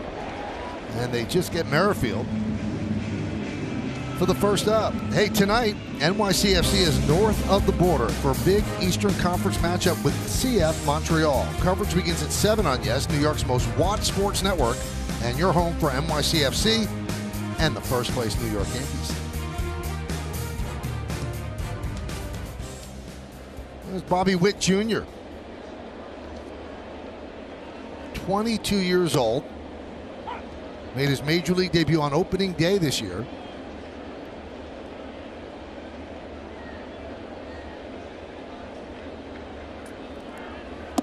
And he is the #3 prospect on Baseball America's top 100 list going into the season. Adley Rutschman, the catcher for the Orioles, was first. Julio Rodriguez, of the Mariners was second. I had a chance to talk to Bobby Witt Jr. in Kansas City early on this year. And boy, when you just have a conversation with him, you know he comes from good upbringing. He's been around this game his whole life. And not only do the Royals have a really good player, they have a really good kid in their clubhouse. Be a leader. See, I talked to Bobby Witt Jr. as well. He doesn't like either of you. You were 4 for 8 against his dad, Flash. And Paul, you hit .390 with 3 home runs and 43 plate appearances against Bobby Witt Sr. So Bobby Witt Jr. wants no part of either of you. Well, he'd be a shoo-in for the Rookie of the Year if it wasn't for Julio Rodriguez out in Seattle. I mean, he's one of the stars of the game. There's no doubt about it. 20 stolen bases so far this year. I mean, this unbelievable prospect coming up.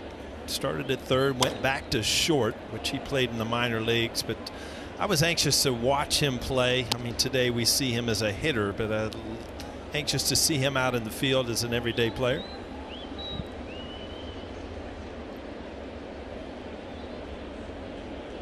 Paul, do you remember having that kind of success against Bobby Witt Sr.?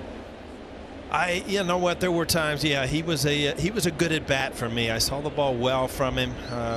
You know, it's just the way things go. Some pitchers, you see the ball well, you hit the ball well, and everything you hit falls in as hits. And Bobby Witt was a guy that I pretty much paralleled the same years. He played, what, 16 years, I think. Pretty much the same time, same era that I played. Swing and a miss.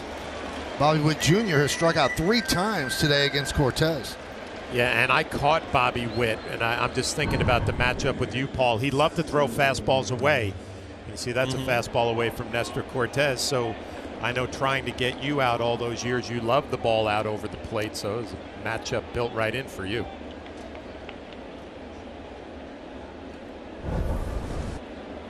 Salvador Perez takes a strike from Cortez. 2 outs here in the 5th.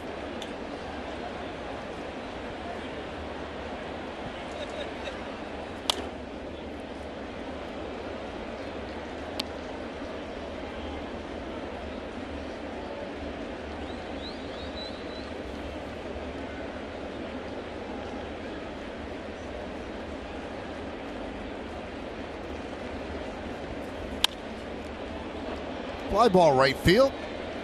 Carpenter is there. And a good 1-2-3 inning for Nestor Cortez. We're halfway. So Donaldson struck out, then lined out sharply to Lopez in the 3rd. Donaldson 7 for his last 31. And his average at 221 now. Another nice crowd here at the stadium on a beautiful Saturday afternoon.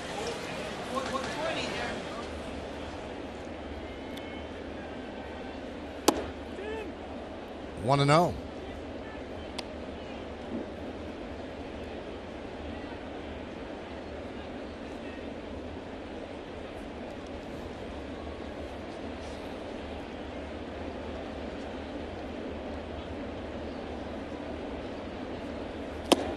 Coming into today, the Yankees average 5.32 runs per game. That's best in the American League.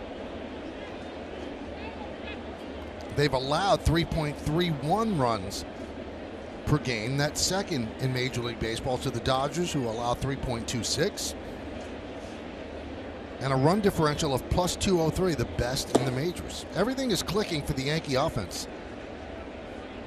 And a big part of that is the home run. There's no getting around it, and they don't want you to get around it. That's how they win games, and they think that's how you will win games in the postseason as well.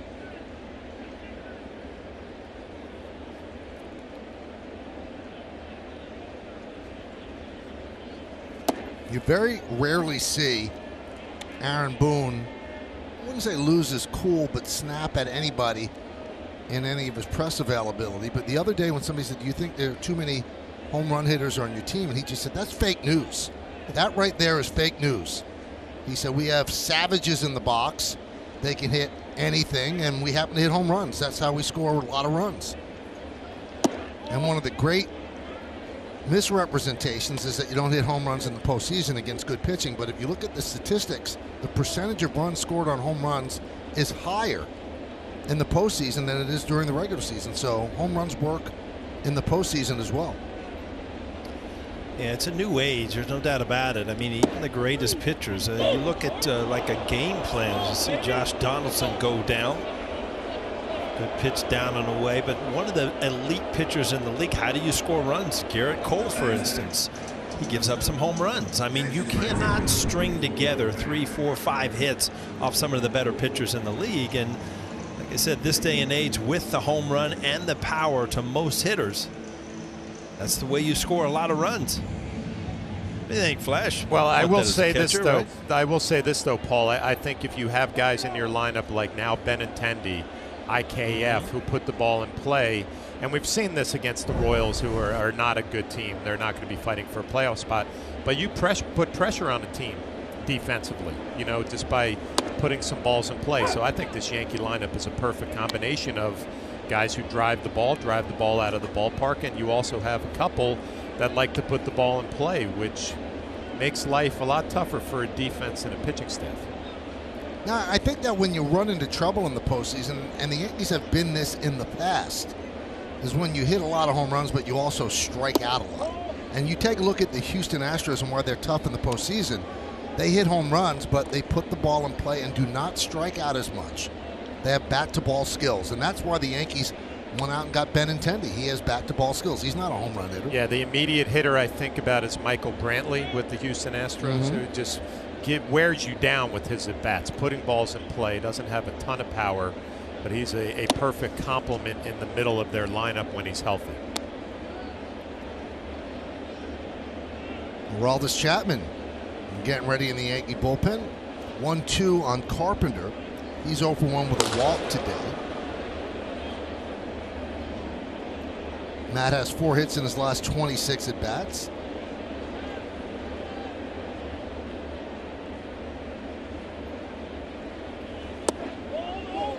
That one just missed. Good take. 2-2.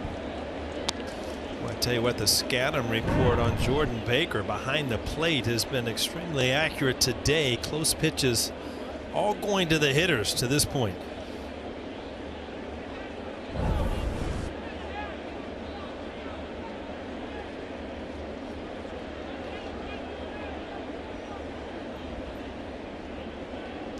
Two.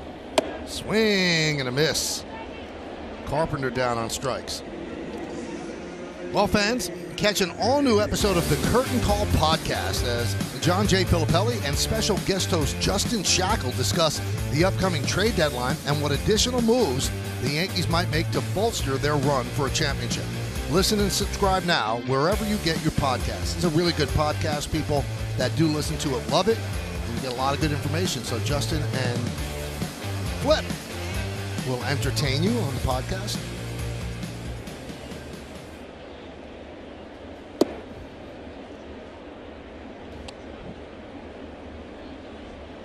One 1-0 on Hicks. Hicks wrapped into a double play with the bases loaded in the first inning and then fouled out to third base.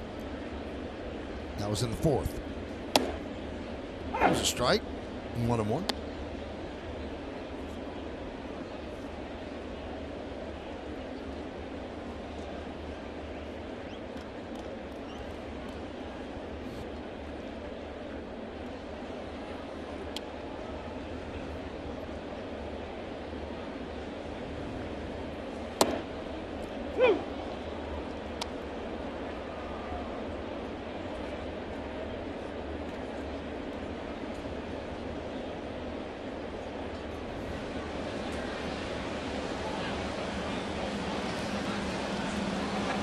Michael, they're all filing in. Judge isn't up this inning, so they're all filing into the concession stands. Right back to Mills. Nice play. Underhands it to Pasquantino. And Mills works a 1-2-3 inning. We go to the 6th. Montefiore Einstein. And the Yankees lead the Royals 6-2. That's going to do it for Nestor Cortes. And they bring on Aroldis Chapman to pitch the 6th inning. And he's pitched well his last couple of times out.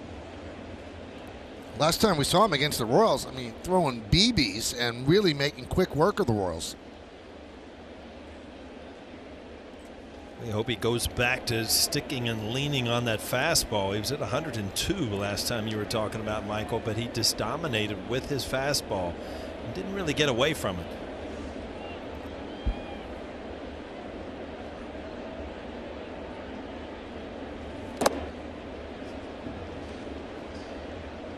Awkward finish there. Chapman. Obviously, a relief pitcher coming in, you have to establish that hole that your front foot is going to land in. A little awkward finish there. It looks like he's okay.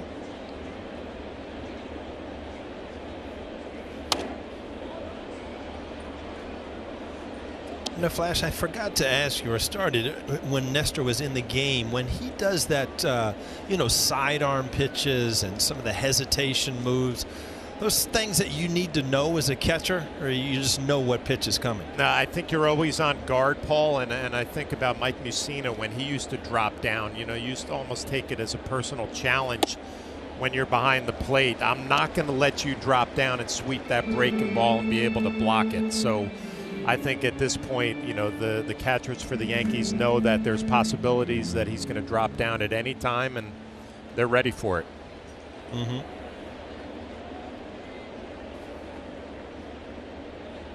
The 1-2.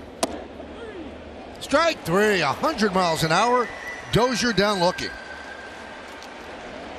Well, the more that happens, the more confidence you get. And all of a sudden, Chapman, I think, believes in his fastball again, which is a very good sign for Aaron Boone and the Yankees, because he is dominant.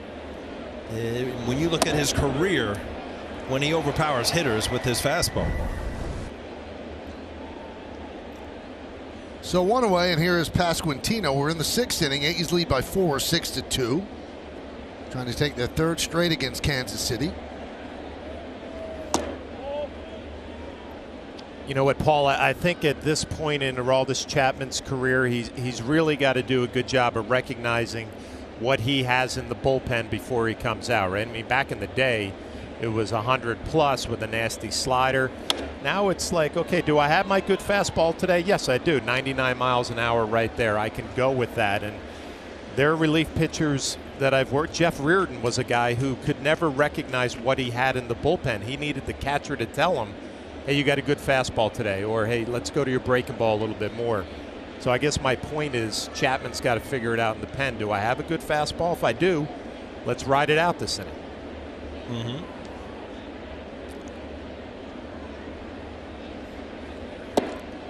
One and two. There's a slider. Now when he has them both working, then he's close to unhittable. Well, when you throw 99 miles an hour and you dot it down and away to a left-handed hitter, I mean, that slider off of that is going to be devastating. Be an interesting pitch here, 1 and 2. Looped into left field. Benintendi is there to make the play to retire Pasquantino for the 2nd out. Again, went back to the fastball, got a lot of the plate, but it was 101 miles an hour, and it's an out. And I think sometimes Chapman almost gets spooked when his fastball gets hit, and then he goes away from it. I mean, outs are outs, whether they're strikeouts, whether they're jam shots. Continue to throw strikes, especially with a 4-run lead against a team offensively that doesn't have a lot of pop. Michael A. Taylor takes a pitch low and inside, 1-0. Taylor is 1 for 2. Fly ball to right, and a single to center. Came around to score in the 4th inning.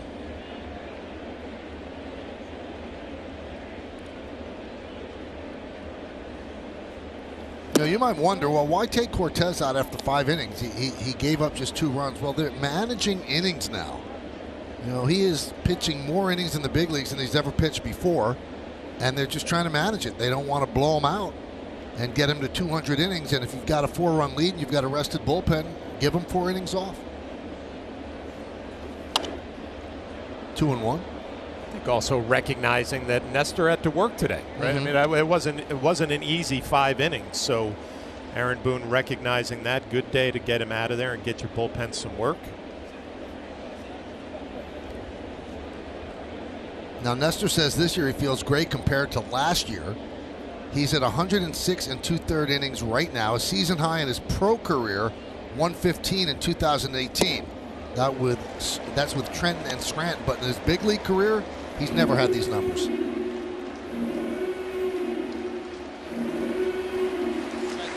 Just to add a couple more innings to that 2018 total, he went to winter ball and threw an additional 47 in the Dominican Republic. So that gives you 162 in 2018, but that's 4 years ago. He's never thrown that in the big leagues, and that's a different sort of pitch. 2-2. Strike three. Taylor down looking. Another good inning for Aroldis Chapman as he retires. The Royals in order. 1-2-3. We go to the bottom of the sixth. This will be his 34th game. You see his numbers. Too many walks, but 34 strikeouts in 30 innings. Well, you mentioned that Michael walks, and there's been a lot of them in that Kansas City bullpen. Mentioned it last night. They are on pace to set a franchise record with walks from their bullpen this year.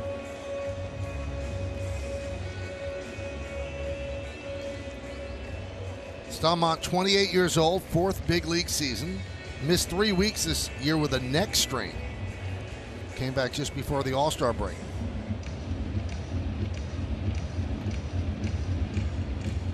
You'll like this, Paul. He says he's a planner, Each day lays out his clothes for the next day in advance. Keeps everything extremely organized in his locker. That's pretty much what Neville does for you. I was just going to say my wife is all on board. That's just not the way I live. When things are planned out that neat, it confuses me. It just doesn't work.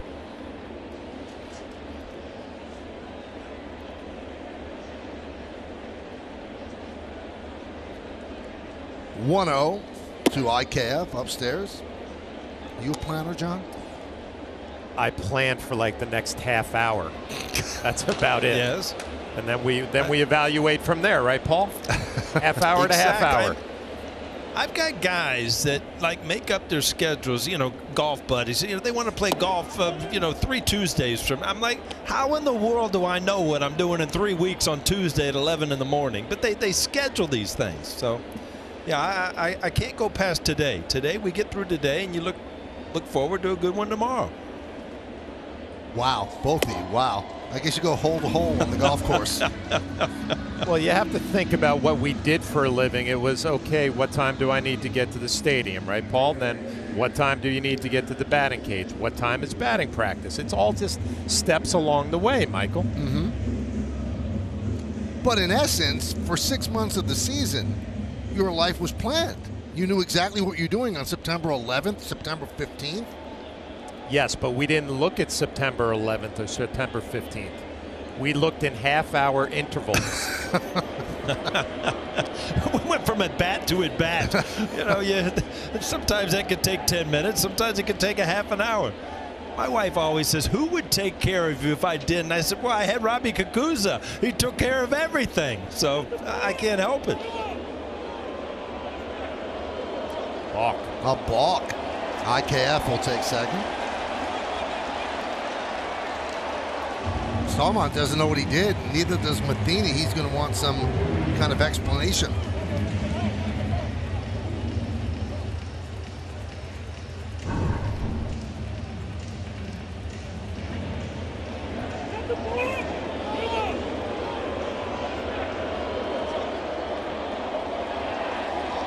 So he didn't step off.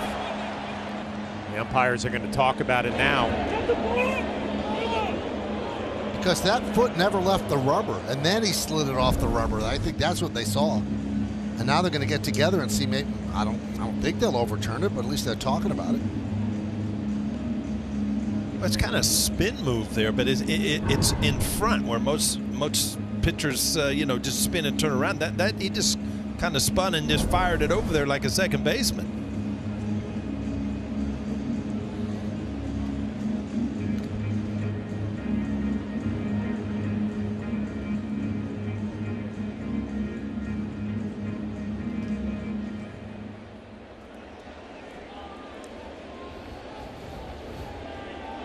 So runner at second now after the balk, and Trevino at the plate. He scored 2 runs today, 1 for 2. Pitch is high. Singled and reached on a fielder's choice.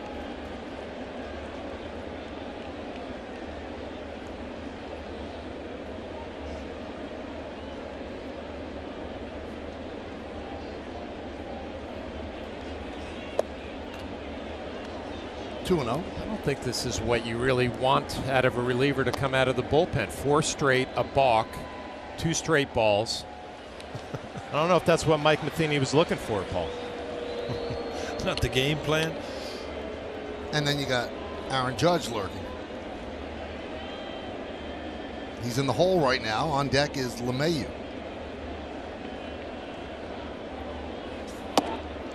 There's a strike, 2-1.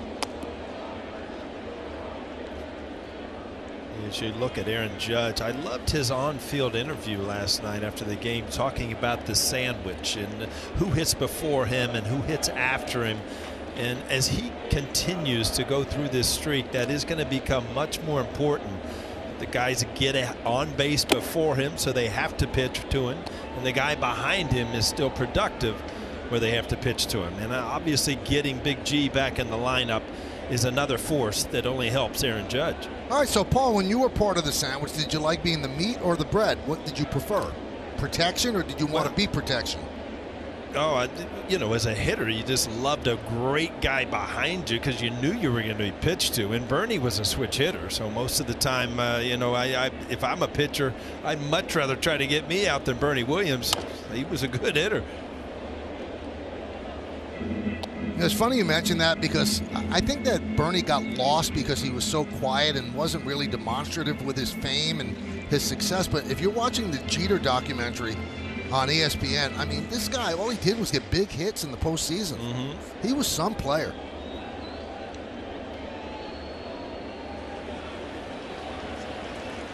View from above. Love that shot. 2-2. Strike 3. Trevino knew it. He's down looking.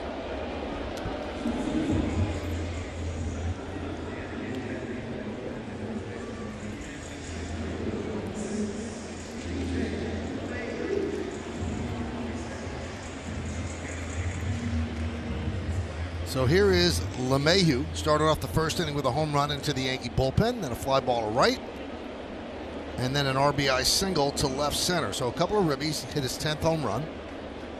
Well, you give DJ LeMahieu a lot of credit for picking it up and getting multi-hit games, but we just talked, Paul, about the lineup. This could be the best spot to hit in the American League, in front of Aaron Judge, because you know from the pitcher-catcher standpoint, they have to come right at you here with first base open. You're going to get pitches to hit because Judge is on the on-deck circle.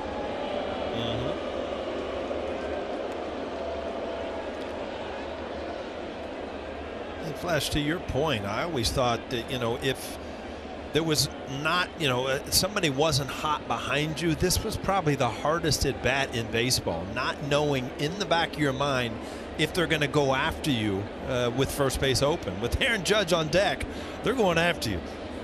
Runner goes. Throw to third, and it goes into left field. Hanifaluffa gets up, he will score, and it's 7-2 Yanks. So a stolen base in an E2. That's one thing that Kiner Falefa has added to this lineup, and he does. That's his 15th stolen base of the year and a scored run. And again, the reason I love stolen bases and putting runners in motion, it puts pressure on the defense. Here's one of the best catchers in baseball. Still, an errant throw, you just steal a run.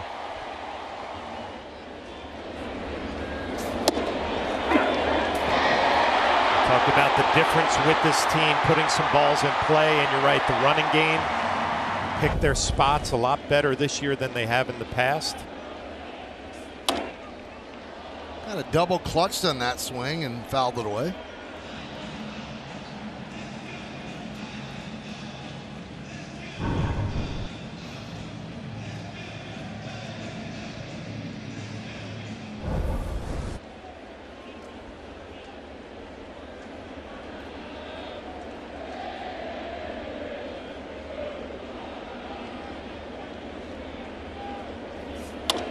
Soft ground ball is short. Garcia takes his time. 2 away. And that'll bring up Judge. Yes, he's #1 in a lot of categories right now. You are correct. 2 hits, a home run, another home run in the second inning, his 42nd of the year and his 200th in his career And he's the second player to hit his 200th career home run with the Yankees against the Royals, and the other one is Paul O'Neill against Tim Belcher in 1998. That's funny. I was thinking it had to be against Tim Belcher. He had a lot of homers against him. Over the glove of Perez, 1-0. StatCast 3D brought to you by Google Cloud. That's what Judge has done in comparison to the LA Angels. Angels have 14 homers. Judge has 13. The Angels have the fewest in the majors this month. Now that's a team. Judge is just one guy. You know, Michael, we always talk about that looks like a bowl of spaghetti. Well, that's not a half order. When you do Judge's home runs, you're getting the full order.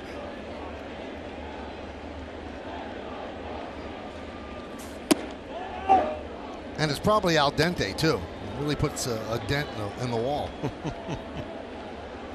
We've seen that. Yeah, that Toyota sign still has a dent in it. 2-0 count to Judge. 2 for 2 with a walk. 2-1.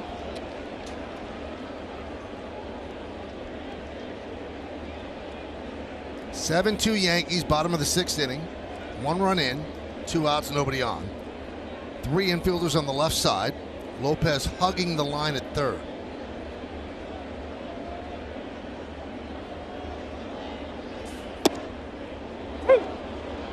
Two and two. Flash, I don't know. That's one of the better curveballs I've seen. I mean, that was a really, really good curveball. You see Aaron Judge just kind of locks up. This is also what I think you can expect moving forward. A lot of off-speed pitches and fastball counts to Aaron Judge.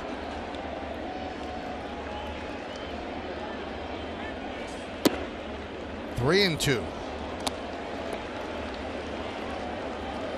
That's the difference you see in Aaron Judge from the first year, his rookie year, which he had a phenomenal year, but that's the kind of pitch that he would swing at. So much more disciplined now. Doesn't, you know, offer a lot of those balls outside the strike zone.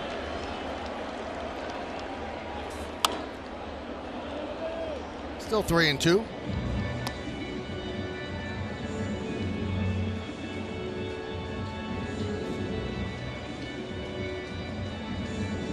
This is one of those situations where he just threw back-to-back curveballs. Aaron Judge has spoiled a good pitch, and I'm sure there's a part of him is thinking, I can sneak a fastball by him. He's got to be looking off speed. I can sneak it by him away, and that just plays right into the strength of Aaron Judge. 3-2. Upstairs, and Judge works another walk. He tried to sneak it by him, but he tried to sneak it into the stands too by throwing it way over his head. Mike Matheny heading to the mound.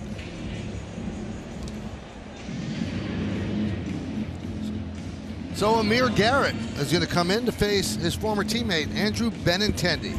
Yankees up by 5 with a run on first and 2 outs. Get too emotional, so that's why they had John do it. I noticed you introduced David Cohn.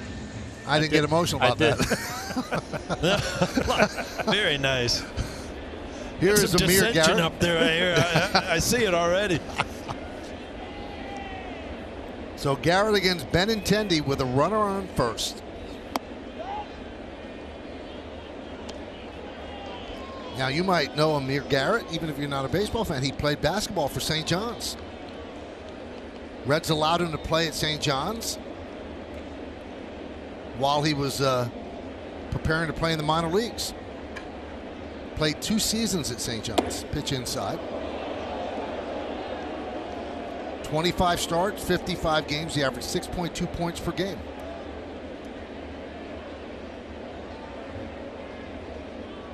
I do remember one thing, Michael. He threw a pitch in Cincinnati and did not wait for the team to follow. He just ran towards the dugout. He wanted the whole dugout. I mean, that was one of the most impressive things I've ever seen. You know, usually a pitcher makes a purpose pitch and then they wait to see if something's happened. He just dropped his glove and went running to the Reds dugout or the Pittsburgh dugout. There's a strike. He is from Henderson, Nevada, and he actually played with the top guys in Nevada, Bryce Harper and Joey Gallo, in high school in Henderson. And he walks his former teammate, Andrew Benintendi. So Benintendi, we've told you about it. He has a really good on-base percentage, and that continues. 2 more walks today. He will take a walk and pass the baton, and it's passed now to Gleyber Torres. These are good games for Benintendi because the more at-bats he gets, the more comfortable he's going to be in the surroundings of being with the Yankees, and just, you know, he's going to figure out his role. And I think the most important thing of him coming over is he does not have to change. He doesn't have to hit more home runs. He doesn't have to do anything other than continue to do what he's done. And that's a big, big thing, because when you're traded and then they expect you to do something a little bit different or more than you've been doing, then you start to try to change, and it can really backfire on you. First and second, 2 men out, 1 run in, 3 walks for the Yankees. That's the offense in this inning. A walk, a balk, a stolen base, and an E2. That's how they scored the run. And that was by Kiner Falefa.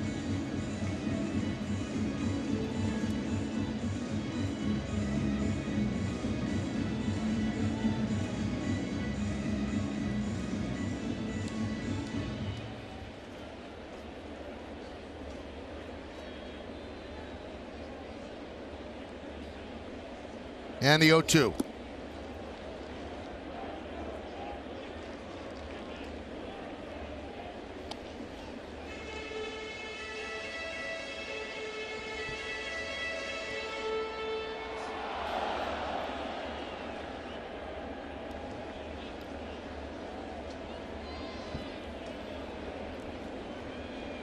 One-two pitch, swing and a miss. Torres down on strikes. 1 run, no hits, 1 error, and 2 men left.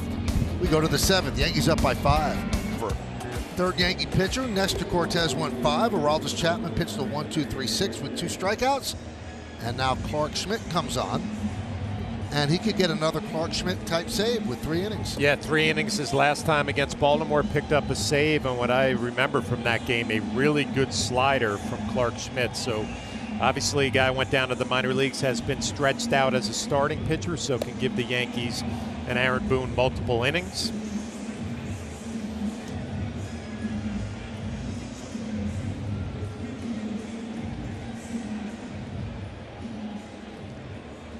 Here is MJ Melendez to start it off. 0 for 1 with a walk. They'll be the bottom third of the Royals' order as they're down by 5.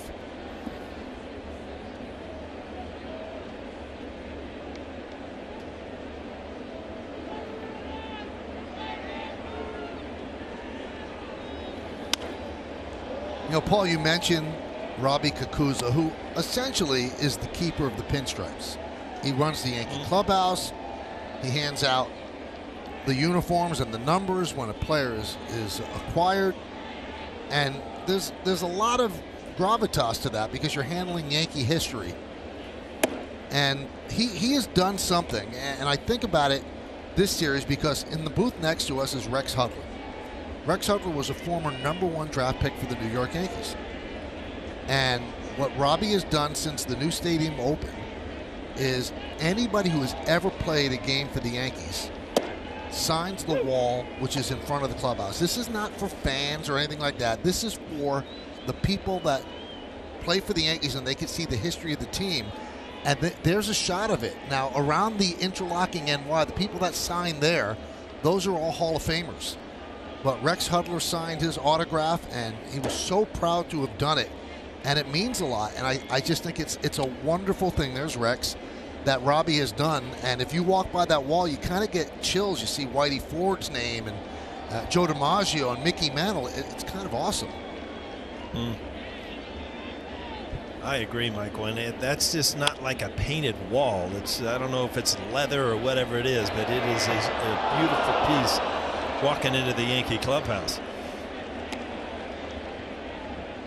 So you've signed it, John. You've signed it. It must be an honor, right? Well, it's definitely an honor. And when Robbie asked me, I actually know what he was talking about because it's in a place that we can't get to as a member of the media, and he brings you back there to sign it and let you know exactly where he thinks you should sign it, which is perfect. And yeah, it's quite an honor.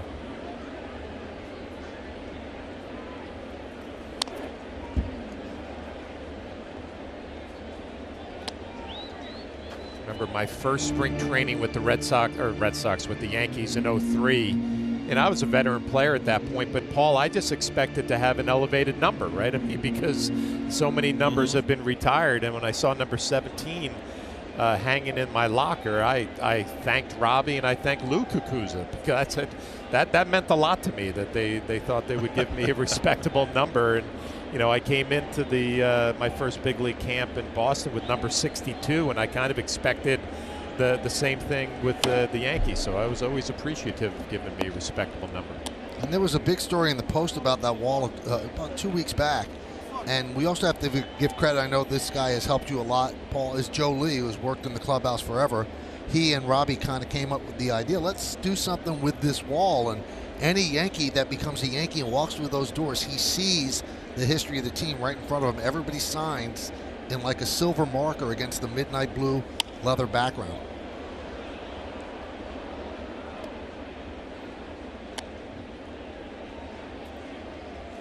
And then you start judging signatures, and again, it's still Mo.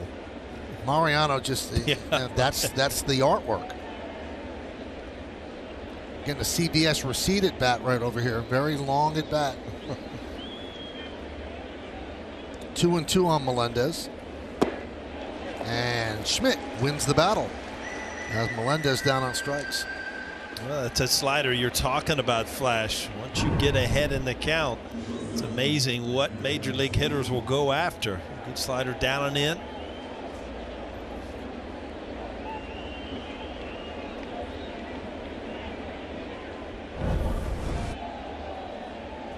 I inadvertently said DiMaggio and Mantle on the wall. Obviously, they didn't because they weren't around to do it. But anybody that has walked through these walls, that has played for the Yankees at any time, even if they're on the other team, Robbie gets them to sign that wall. It's like to the hallway, and right off of that office is where I used to sit, and there's the autograph. Legible, everything. Straight out of Fordham, Michael K. Look at that. Yeah, it's not on the wall, though, as it shouldn't be. But what I was saying, there's an office, and it's Robbie's office. It's very large. A lot of times people will hang out in there, and I remember many days I would just sit in there on the couch and listen to Yogi Berra and his stories, and he was so genuine at just telling things the way it is. And I used to just kind of pinch myself at times and think, I'm sitting here talking to Yogi Berra, and then you walk out and you put some of the other names to faces, and Whitey Ford would walk by, and it's just no other organization has the history that the New York Yankees do. Base hit for Garcia. So he has 5 hits now in these 2 games. His first 5 hits in the big leagues. You know, one other thing about the wall that we should say. Well, what's this? You got to stop, Michael. I mean, look who's around you. You got Mattingly, Babe Ruth. Yeah, come on. That's right, and Johnny Mize. Yeah. Oh yeah. Wow. That's large. Hey, they asked. I signed. I didn't ask for placement. And that's in the Yankee Museum, which is down the right field line, and it's the coolest thing. They have a statue of Don Larson throwing the final pitch of the perfect game in 1956, and they have a statue of Yogi in a crouch position, and then they're separated by 60 feet 6 inches, and in that arc of the way the pitch went is all these balls signed by people connected with the Yankees all the way to Yogi.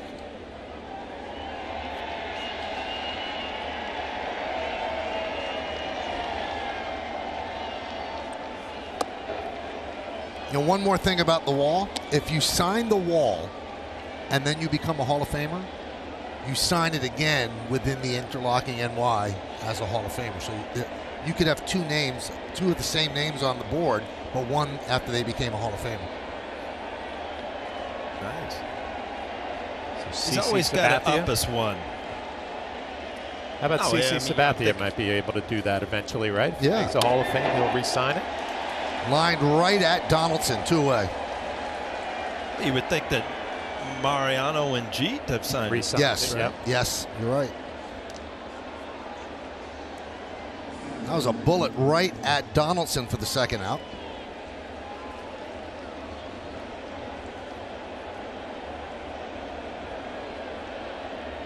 Now Ichiro is signed. He's going to end up in the Hall of Fame, so he'll sign again. Beltran might end up in the Hall of Fame. He'll sign again.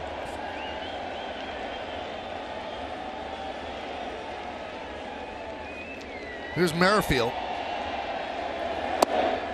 And there's a strike. Now, has Ichiro been inducted to the Hall of Fame in Japanese Hall of Fame? I'm not sure, Paul. Yeah, because he will go into both, I assume, right? You would think.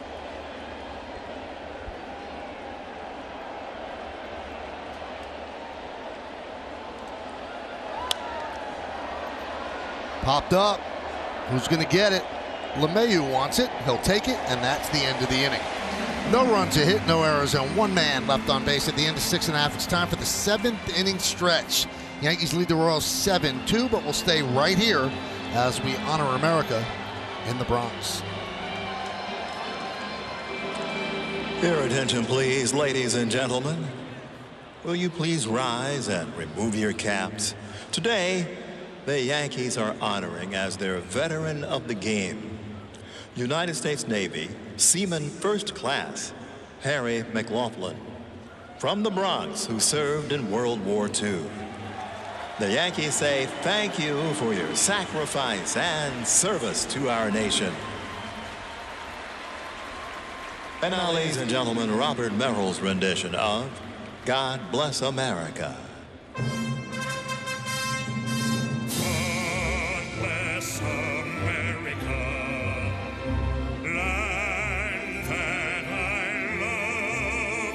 Stand beside her and guide her through the night with the light from above, from the mountains to the prairies, to the ocean, white with foam. God bless America, my home, sweet home.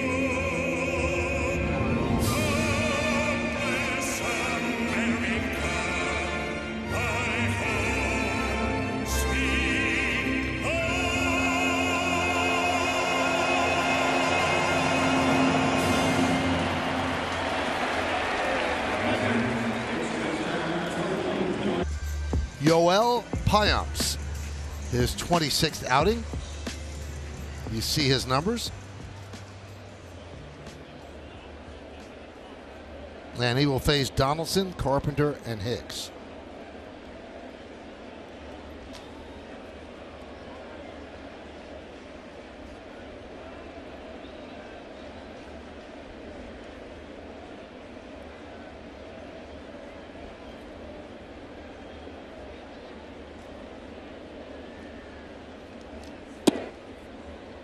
And there's a strike to Donaldson. Donaldson 0 for 3, 2 strikeouts and a hard line drive to Lopez at third.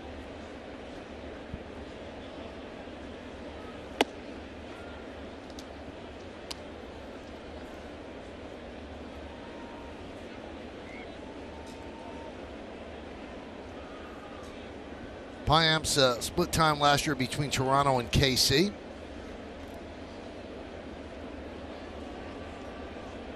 Fourth big league season. 28 years old. Trying to keep it right here at 7-2, bottom of the 7th.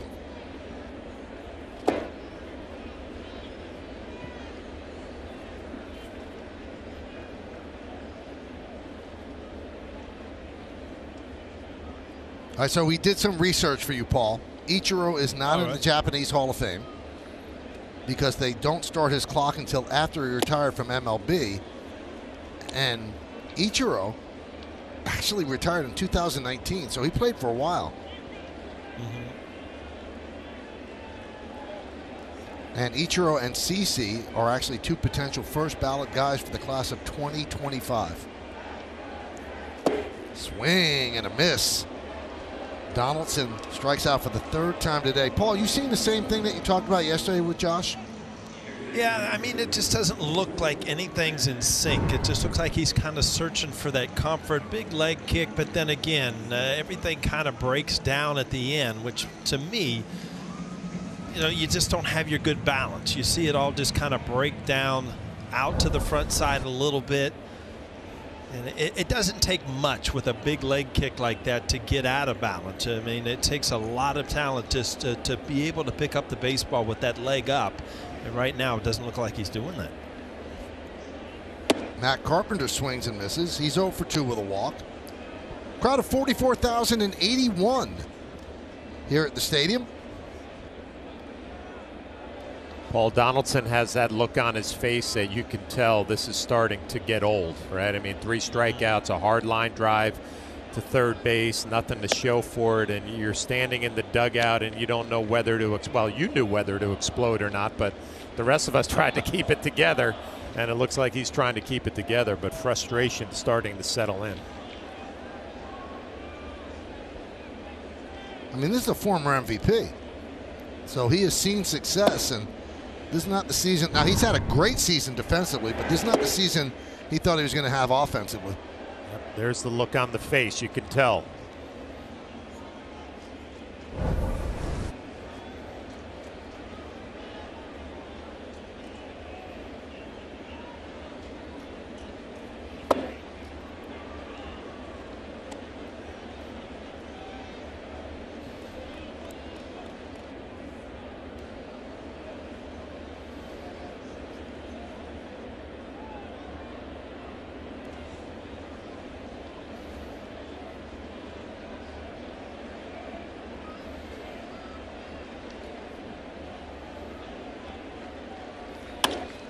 High drive, right field. Melendez back, turning, looking. See ya! A home run for Carpenter. His 15th of the year. It's 8-2 Yanks. A couple of the stories you've seen with the Yankees is Carpenter, Cortez, Judge. But I tell you what, I mean, yesterday, pinch hit. He's going to get his at-bats. Aaron Boone has no choice. He just continues to hit home runs. His 15th of the year, as you said, Michael.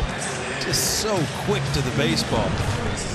Well, he has the ability to cover the inner half, and he has the ability to get the baseball in the air.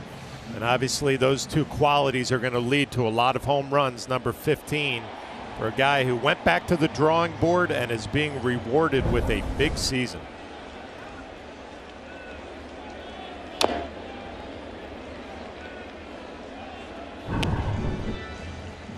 You look at the super shot, and again, no wasted movement. Ball bat goes straight to the baseball. Slight uppercut. Just a perfect swing for a lefty in Yankee Stadium.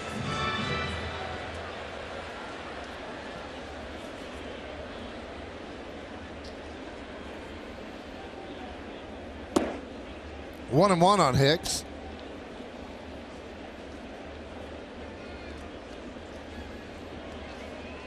Matt Carpenter, since May 26th, that's when he started. He's 3rd, tied with Corey Seager for the most home runs.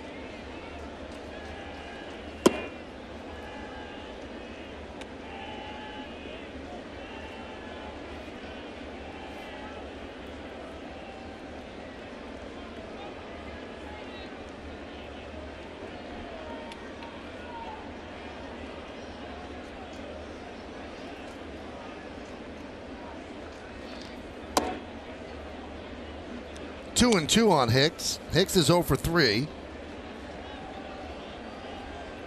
Nice, neat scorecard.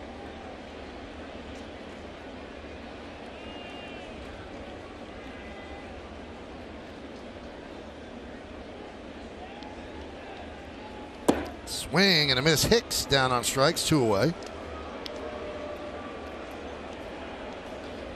You know, Michael, that's the old school, the scorecard, and I know how good you are at it. I mean, it's not going to be long for the people be doing it on their iPads and then printing it when they go home. You know, everything changes a little bit, but it's fun to see the backward Ks, the frontward Ks, just all the good stuff that reminds you all the way back to Little League in the scorecard. They do have programs on the iPad to do it. I just still feel more comfortable doing it by pen. Old school. You're old school. That's what I am, yep. 1-0.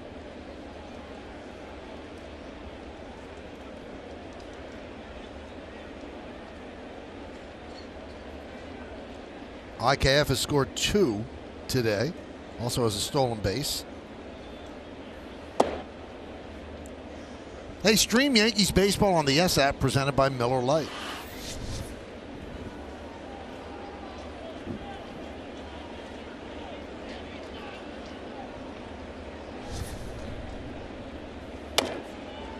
Grounded to third, charging Lopez. And that'll do it here in the 7th.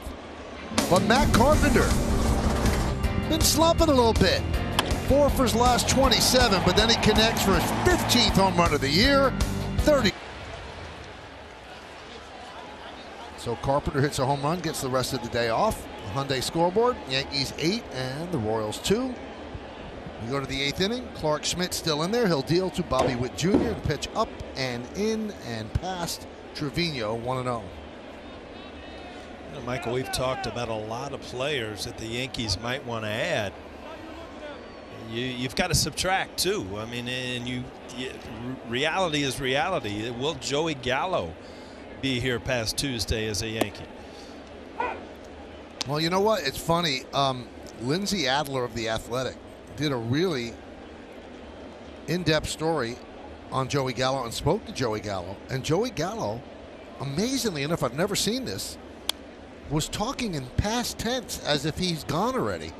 Now, everybody assumes that he will end up being traded, but he was talking about how he'll always regret it, that he didn't perform here, and every time he sees the Yankee logo, he's going to think about how he didn't perform here. And I mean, he was straight up honest. You read the story, John. Yeah, I mean, he was incredibly honest, but again, surprising that a player would basically talk like he was going to be gone, right? I mean, you usually wait for a transaction to happen and react to it, but it has been a struggle from last year into this year for Joey Gallo, and he recognizes that.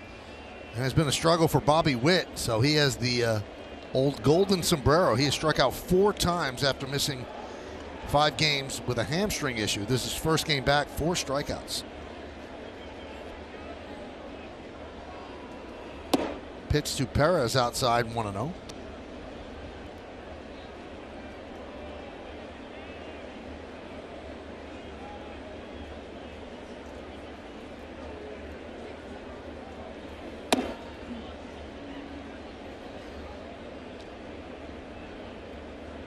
Now Jack Curry back in the studio, and really for Yankee News, he's the guy to follow. He just tweeted out 2 minutes ago, Adam Duvall is done for the year after a wrist injury. Wouldn't be surprised to see the Braves take a flyer on Joey Gallo. Duvall's stats were slightly better than Gallo, and Gallo is a better defender.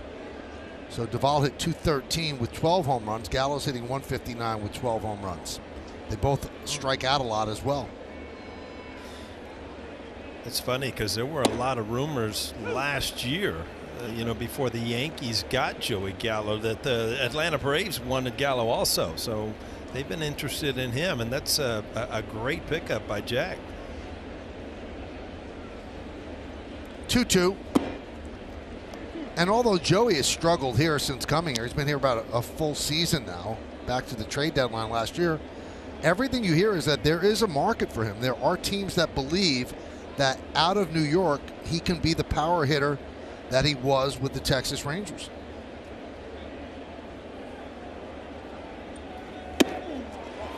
And Perez swings and misses. 2-away. Well, when Michael King went down with that injury, I remember in the studio saying it's going to be audition time for a lot of the guys coming out of the bullpen. Clark Schmidt is no different. If he can prove to Aaron Boone and his staff that he can throw strikes and be reliable coming out of the pen, he's got the stuff to do it. Little backup slider right there, and can give you multiple innings. You start thinking coming down the stretch and into the postseason as that slider gets away, what your bullpen's going to look like, Paul, right? Because we don't really know right now at this point, the end of July, what that pen is going to look like at the beginning of October.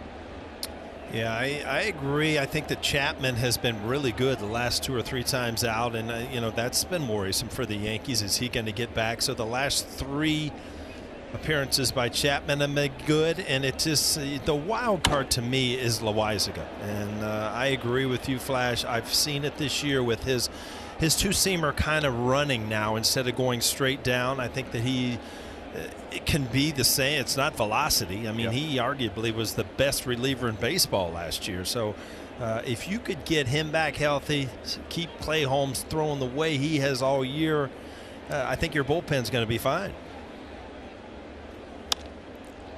Fly ball, left center. Who's going to get it? Hicks calls off Benintendi, and Schmidt works a 1-2-3 inning, and we go to the bottom of the 8th. Yankees are up by 6-2. It'll be Trevino, LeMahieu, and Judge against Payamps. Now, this game started, I believe the first pitch was thrown at 2:08. Usually games at Yankee Stadium start at 1:08, and on Sundays, 1:35. And because of the later start, and that pitch was inside after Schmidt has gone inside twice, I'm just wondering, Paul and John, are shadows affecting it, and is it making tough now? Is it tough for the hitters? It's getting to that point, right, Paul? Yeah, I always, I mean, hated this time of day. You almost would look up there on the on-deck circle if there was a cloud close that you could kind of stall to get some shade, but it just, it doesn't make it ideal. I think at this point it's still okay because the pitcher is still in the sunlight, but as it creeps out there and it goes fast, it becomes hard to pick up the baseball. And you know, Flash, even as a catcher, you get tough shadows. It's got to be tough to pick up the seams and follow the ball, even to catch, other than hit, right? Yeah, it is, except that, you know, we would know what was coming, so you kind of would figure out where the mistake was going to be on a slider away or a fastball in. So, you know, LeMahieu wears the sunglasses on all the day games, continuing to wear it now. I know hitters told me they felt like that helped them kind of alleviate some of the shadows. And that's one thing, and I've talked many times about it, is I couldn't wear them, and I used to always ask Bernie because he wore sunglasses to hit, and it just seemed like it kind of messed with my depth perception. I just did not pick up the ball as well. That was not an option for me. You ever hit with shades, Flash? I did, and you know, the one thing that I always had a problem, sometimes I didn't turn my eyes to the pitcher. I was kind of looking more towards second base, so I felt like when I had sunglasses on, it forced me with that nose piece that you really had to get your eyes on the pitcher. So I tried it a few times, but you know, depending on the temperature of the day, right? If I'm feeling like Josh Donaldson right now, I would try anything. Now, Michael, take yourself back to Little League in the Bronx, man, and you had your little flip shades. Did you wear them to the plate or only in the outfield? I couldn't hit whether I wore binoculars or not, so it didn't matter. Well, you know what? Sometimes if you're honest with yourself, it just makes things a lot easier. You know that? Right around Little League, I started to think, you know what? Broadcasting might be a good route.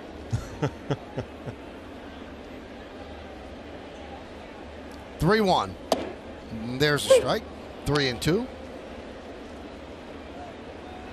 Flash, I don't know if you know, but years back when last Old Timers Day I played in, Michael and I had a catch out there. I was very impressed. He was snagging them, throwing them like he had done it many times before.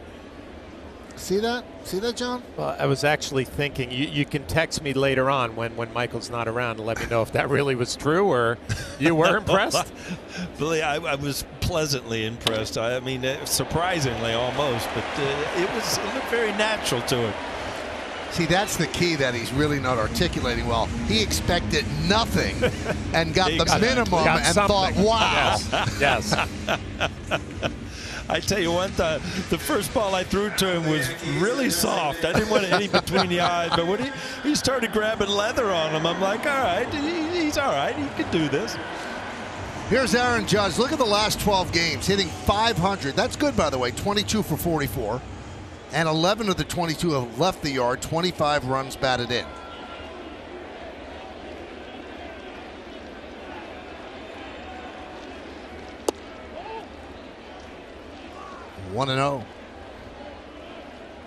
So he's 2 for 2 with 2 walks today. He doesn't chase, so he might get walked a lot more than he usually does because I think people are just going to avoid him. There's a strike. Remember when Barry Bonds was unstoppable? I mean, Buck Showalter walked him with the bases loaded. That's quite a combo right there, huh?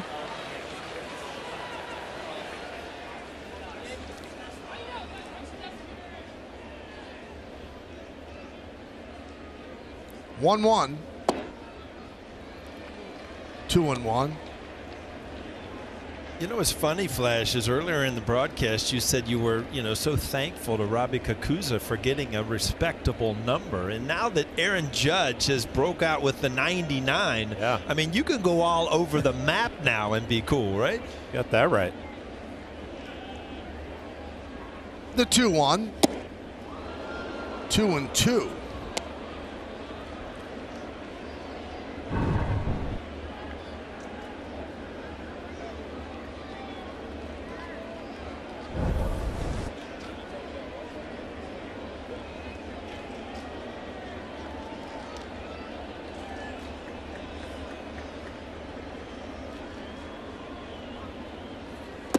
Three and 2.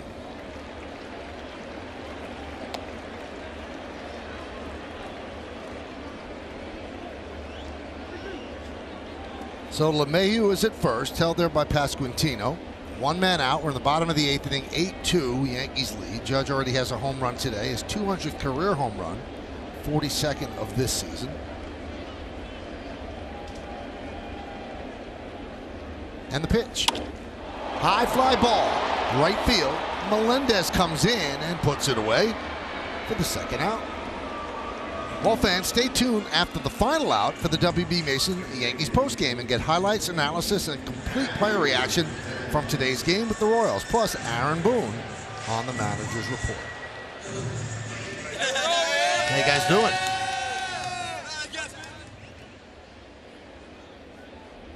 Aaron Judge doing fine, despite making an out for the first time today. So two-way, and that brings up Benintendi.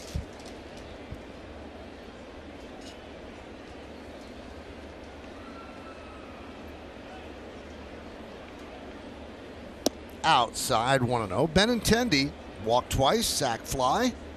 So he's 0 for 1.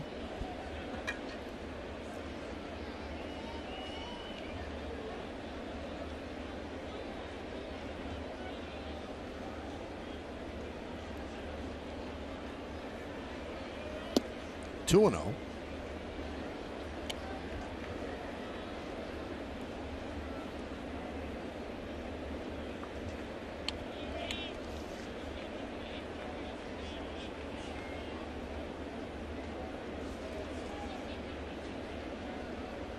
And the pitch. Outside 3-0.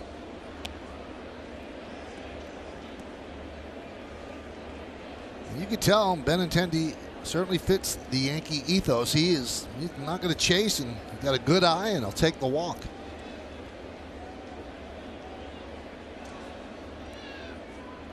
(3-0). Ball 4. So he walks for the third time today. That moves LeMahieu to second and brings up Torres.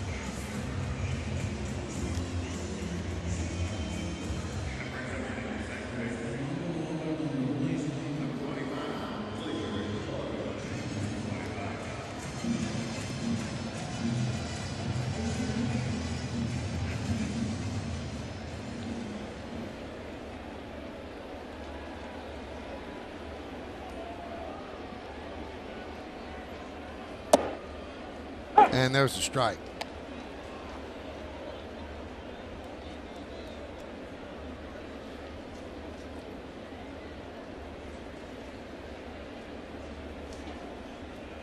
RBI double to right center in the first inning for Torres.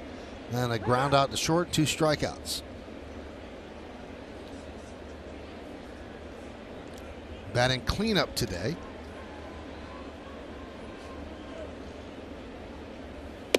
Pitch high. Still no baseball activity for Giancarlo Stanton. Told you that Severino's about to start throwing again, so that's a good sign. But without Stanton, different lineup every day for Aaron Boone as he tries to piece it together. Today, Torres batting cleanup. There's Giancarlo. He's been with the team. But they're shutting it down for a while he heals.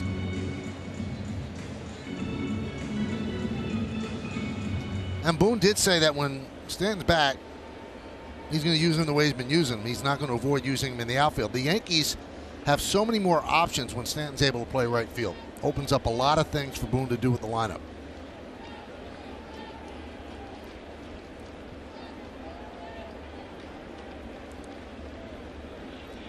One, two, upstairs.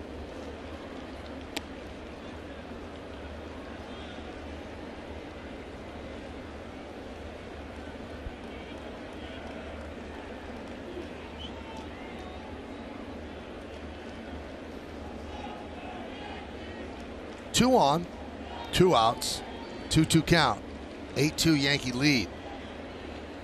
Piamp steals. Really quick stat from Katie Sharp, who does a great job on Twitter. So Matt Carpenter just hit his 15th home run last inning. Well, these are the 3 Yankees that have had 15 or more home runs and 30 or more ribbies in their first 40 games as a Yankee within a single season. Matt Carpenter, Roger Maris in 1960, and Babe Ruth in 1920. Pretty good club there, Matt. Runners go, 3-2, swing and a miss. And Torres down on strikes. No runs, a hit, and 2 men left. We go to the 9th. Yankees up by 6. So Pasquantino against Schmidt. Schmidt gets these 3 outs. He gets himself another save. And that's how it works. 3 innings of decent baseball. You can get a save. You don't have to have the tying run on deck or anything like that. That's the rule. Pasquantino hits one sharply and grabbed on the glove side by Torres. No, it goes under the glove and out to right field where Gallo will get it back in.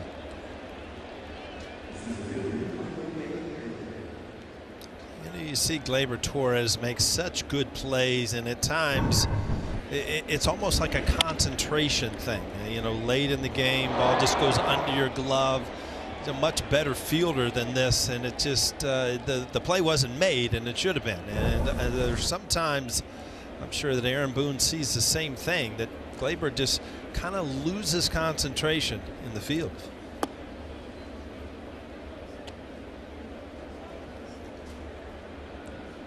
So here's Taylor.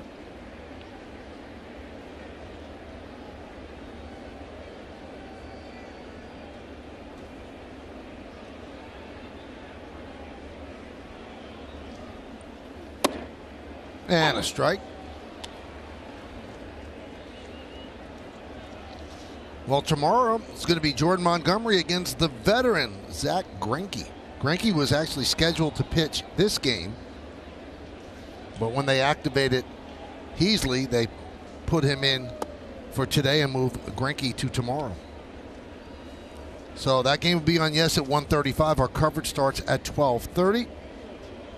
So tune in. Montgomery trying to bounce back from a subpar outing against the Mets.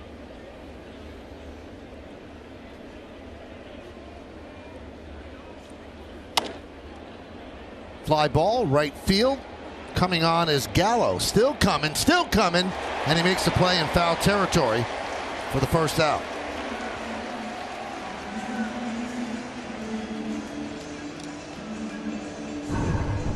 Joey Gallo kind of talking to himself. You know, a lot of things going on here with the sun, the wind. He, to me, looks much more natural in right field than he does in left.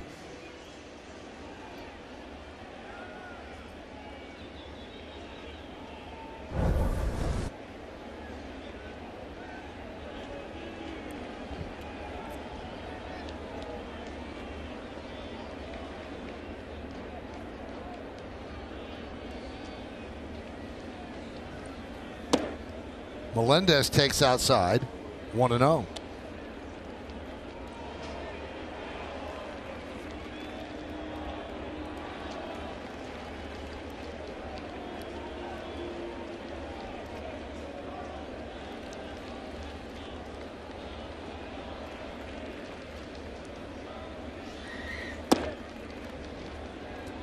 This copyrighted telecast presented by authority of the New York Yankees and may not be reproduced or retransmitted in any form, and the accounts and descriptions of this game may not be disseminated without the express written consent of the New York Yankees. A very, very, very late disclaimer. I was getting nervous. Do you know, John, that there are people out there that were ready to reproduce and retransmit and disseminate, but I stopped them dead. I got the retransmit, but disseminate, you lost me.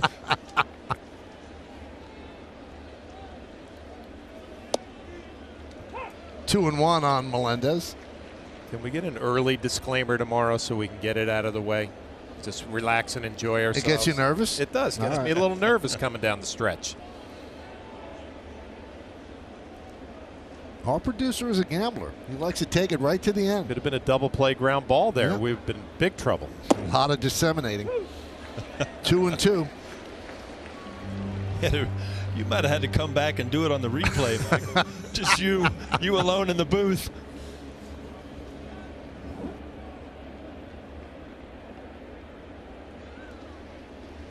Two and 2 count on Melendez. He's 0 for 2 with a walk.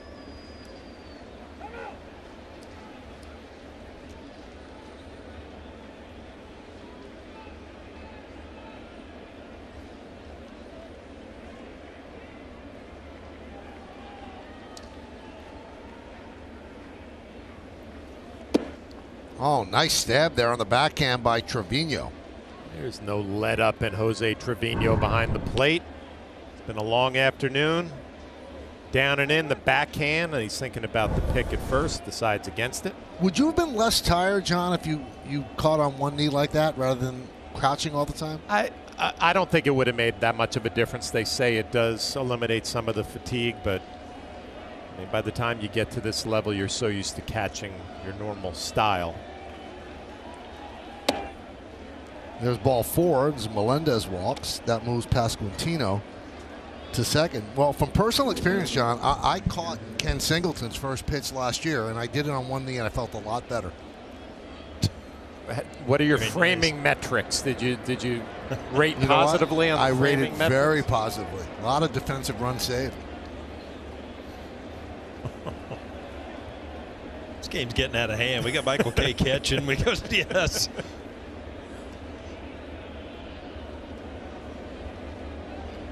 Here's Garcia. Swing and a miss. 0-1. Yankees lead 8-2. Nestor Cortez, if the Yankees hold on, will get the win. And if Clark Schmidt gets these last 2 outs, he'll get the save. All right, John, why don't you and Paul break it down for the people? Here it is. See what you think. Down on one knee. Beautiful scoop. Oh. Now, how'd you get up off that knee? There, get up. Ah, it hurts, doesn't it? Very nice.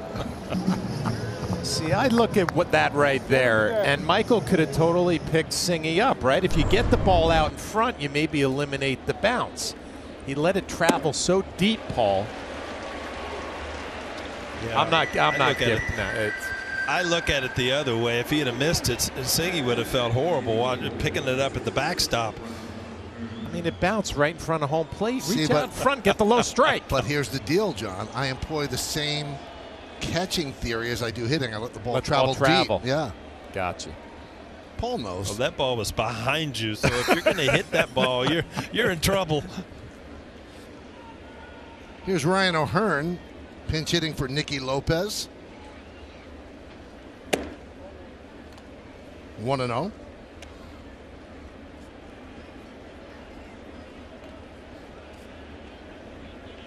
Just try, everybody. Try to get a compliment out of Flaherty. It's not easy.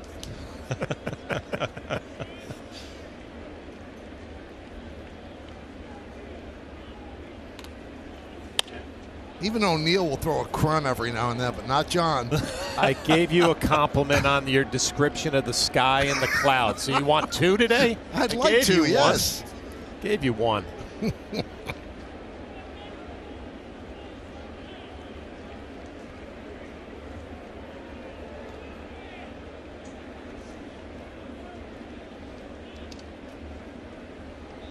1-1 on the pinch hitter, O'Hearn.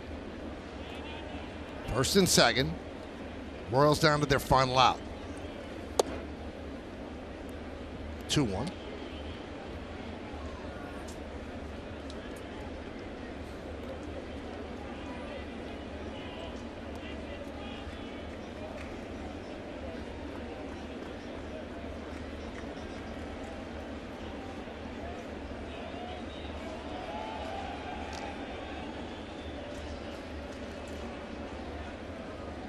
And the 2-1 pitch. Down to their final strike. 2-2. Last couple of innings, the lights on here at the stadium because of the shadows. A crowd of what was 44,081, most of them standing, looking for strike three, looking for the end of the game, looking for the Yankees' 69th win of the year.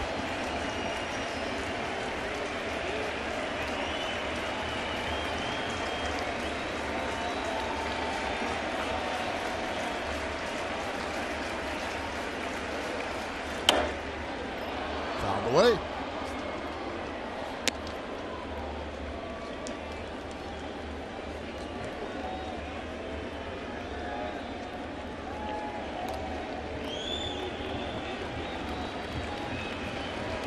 So although the starter gave them 5 innings, the Yankees kind of reset their bullpen for tomorrow if need be, and then the Mariners come to town, then the Yankees head to St. Louis after an off day on Thursday. The 2-2. Strike three. Ball game over. Yankees win 8-2. Another day, another Aaron Judge home run, another Yankee victory. And they go to 69-33 on the season. Judge with his 200th career home run and his 42nd home run of the year. And on a daily basis, Paul, doing amazing things. Well, this was very businesslike today. This is kind of what you expected with the Royals coming in town. The first 2 games, very exciting at the end. But, you know, Aaron Judge just continues to put up numbers. The Yankees continue to win. Very good day in the Bronx.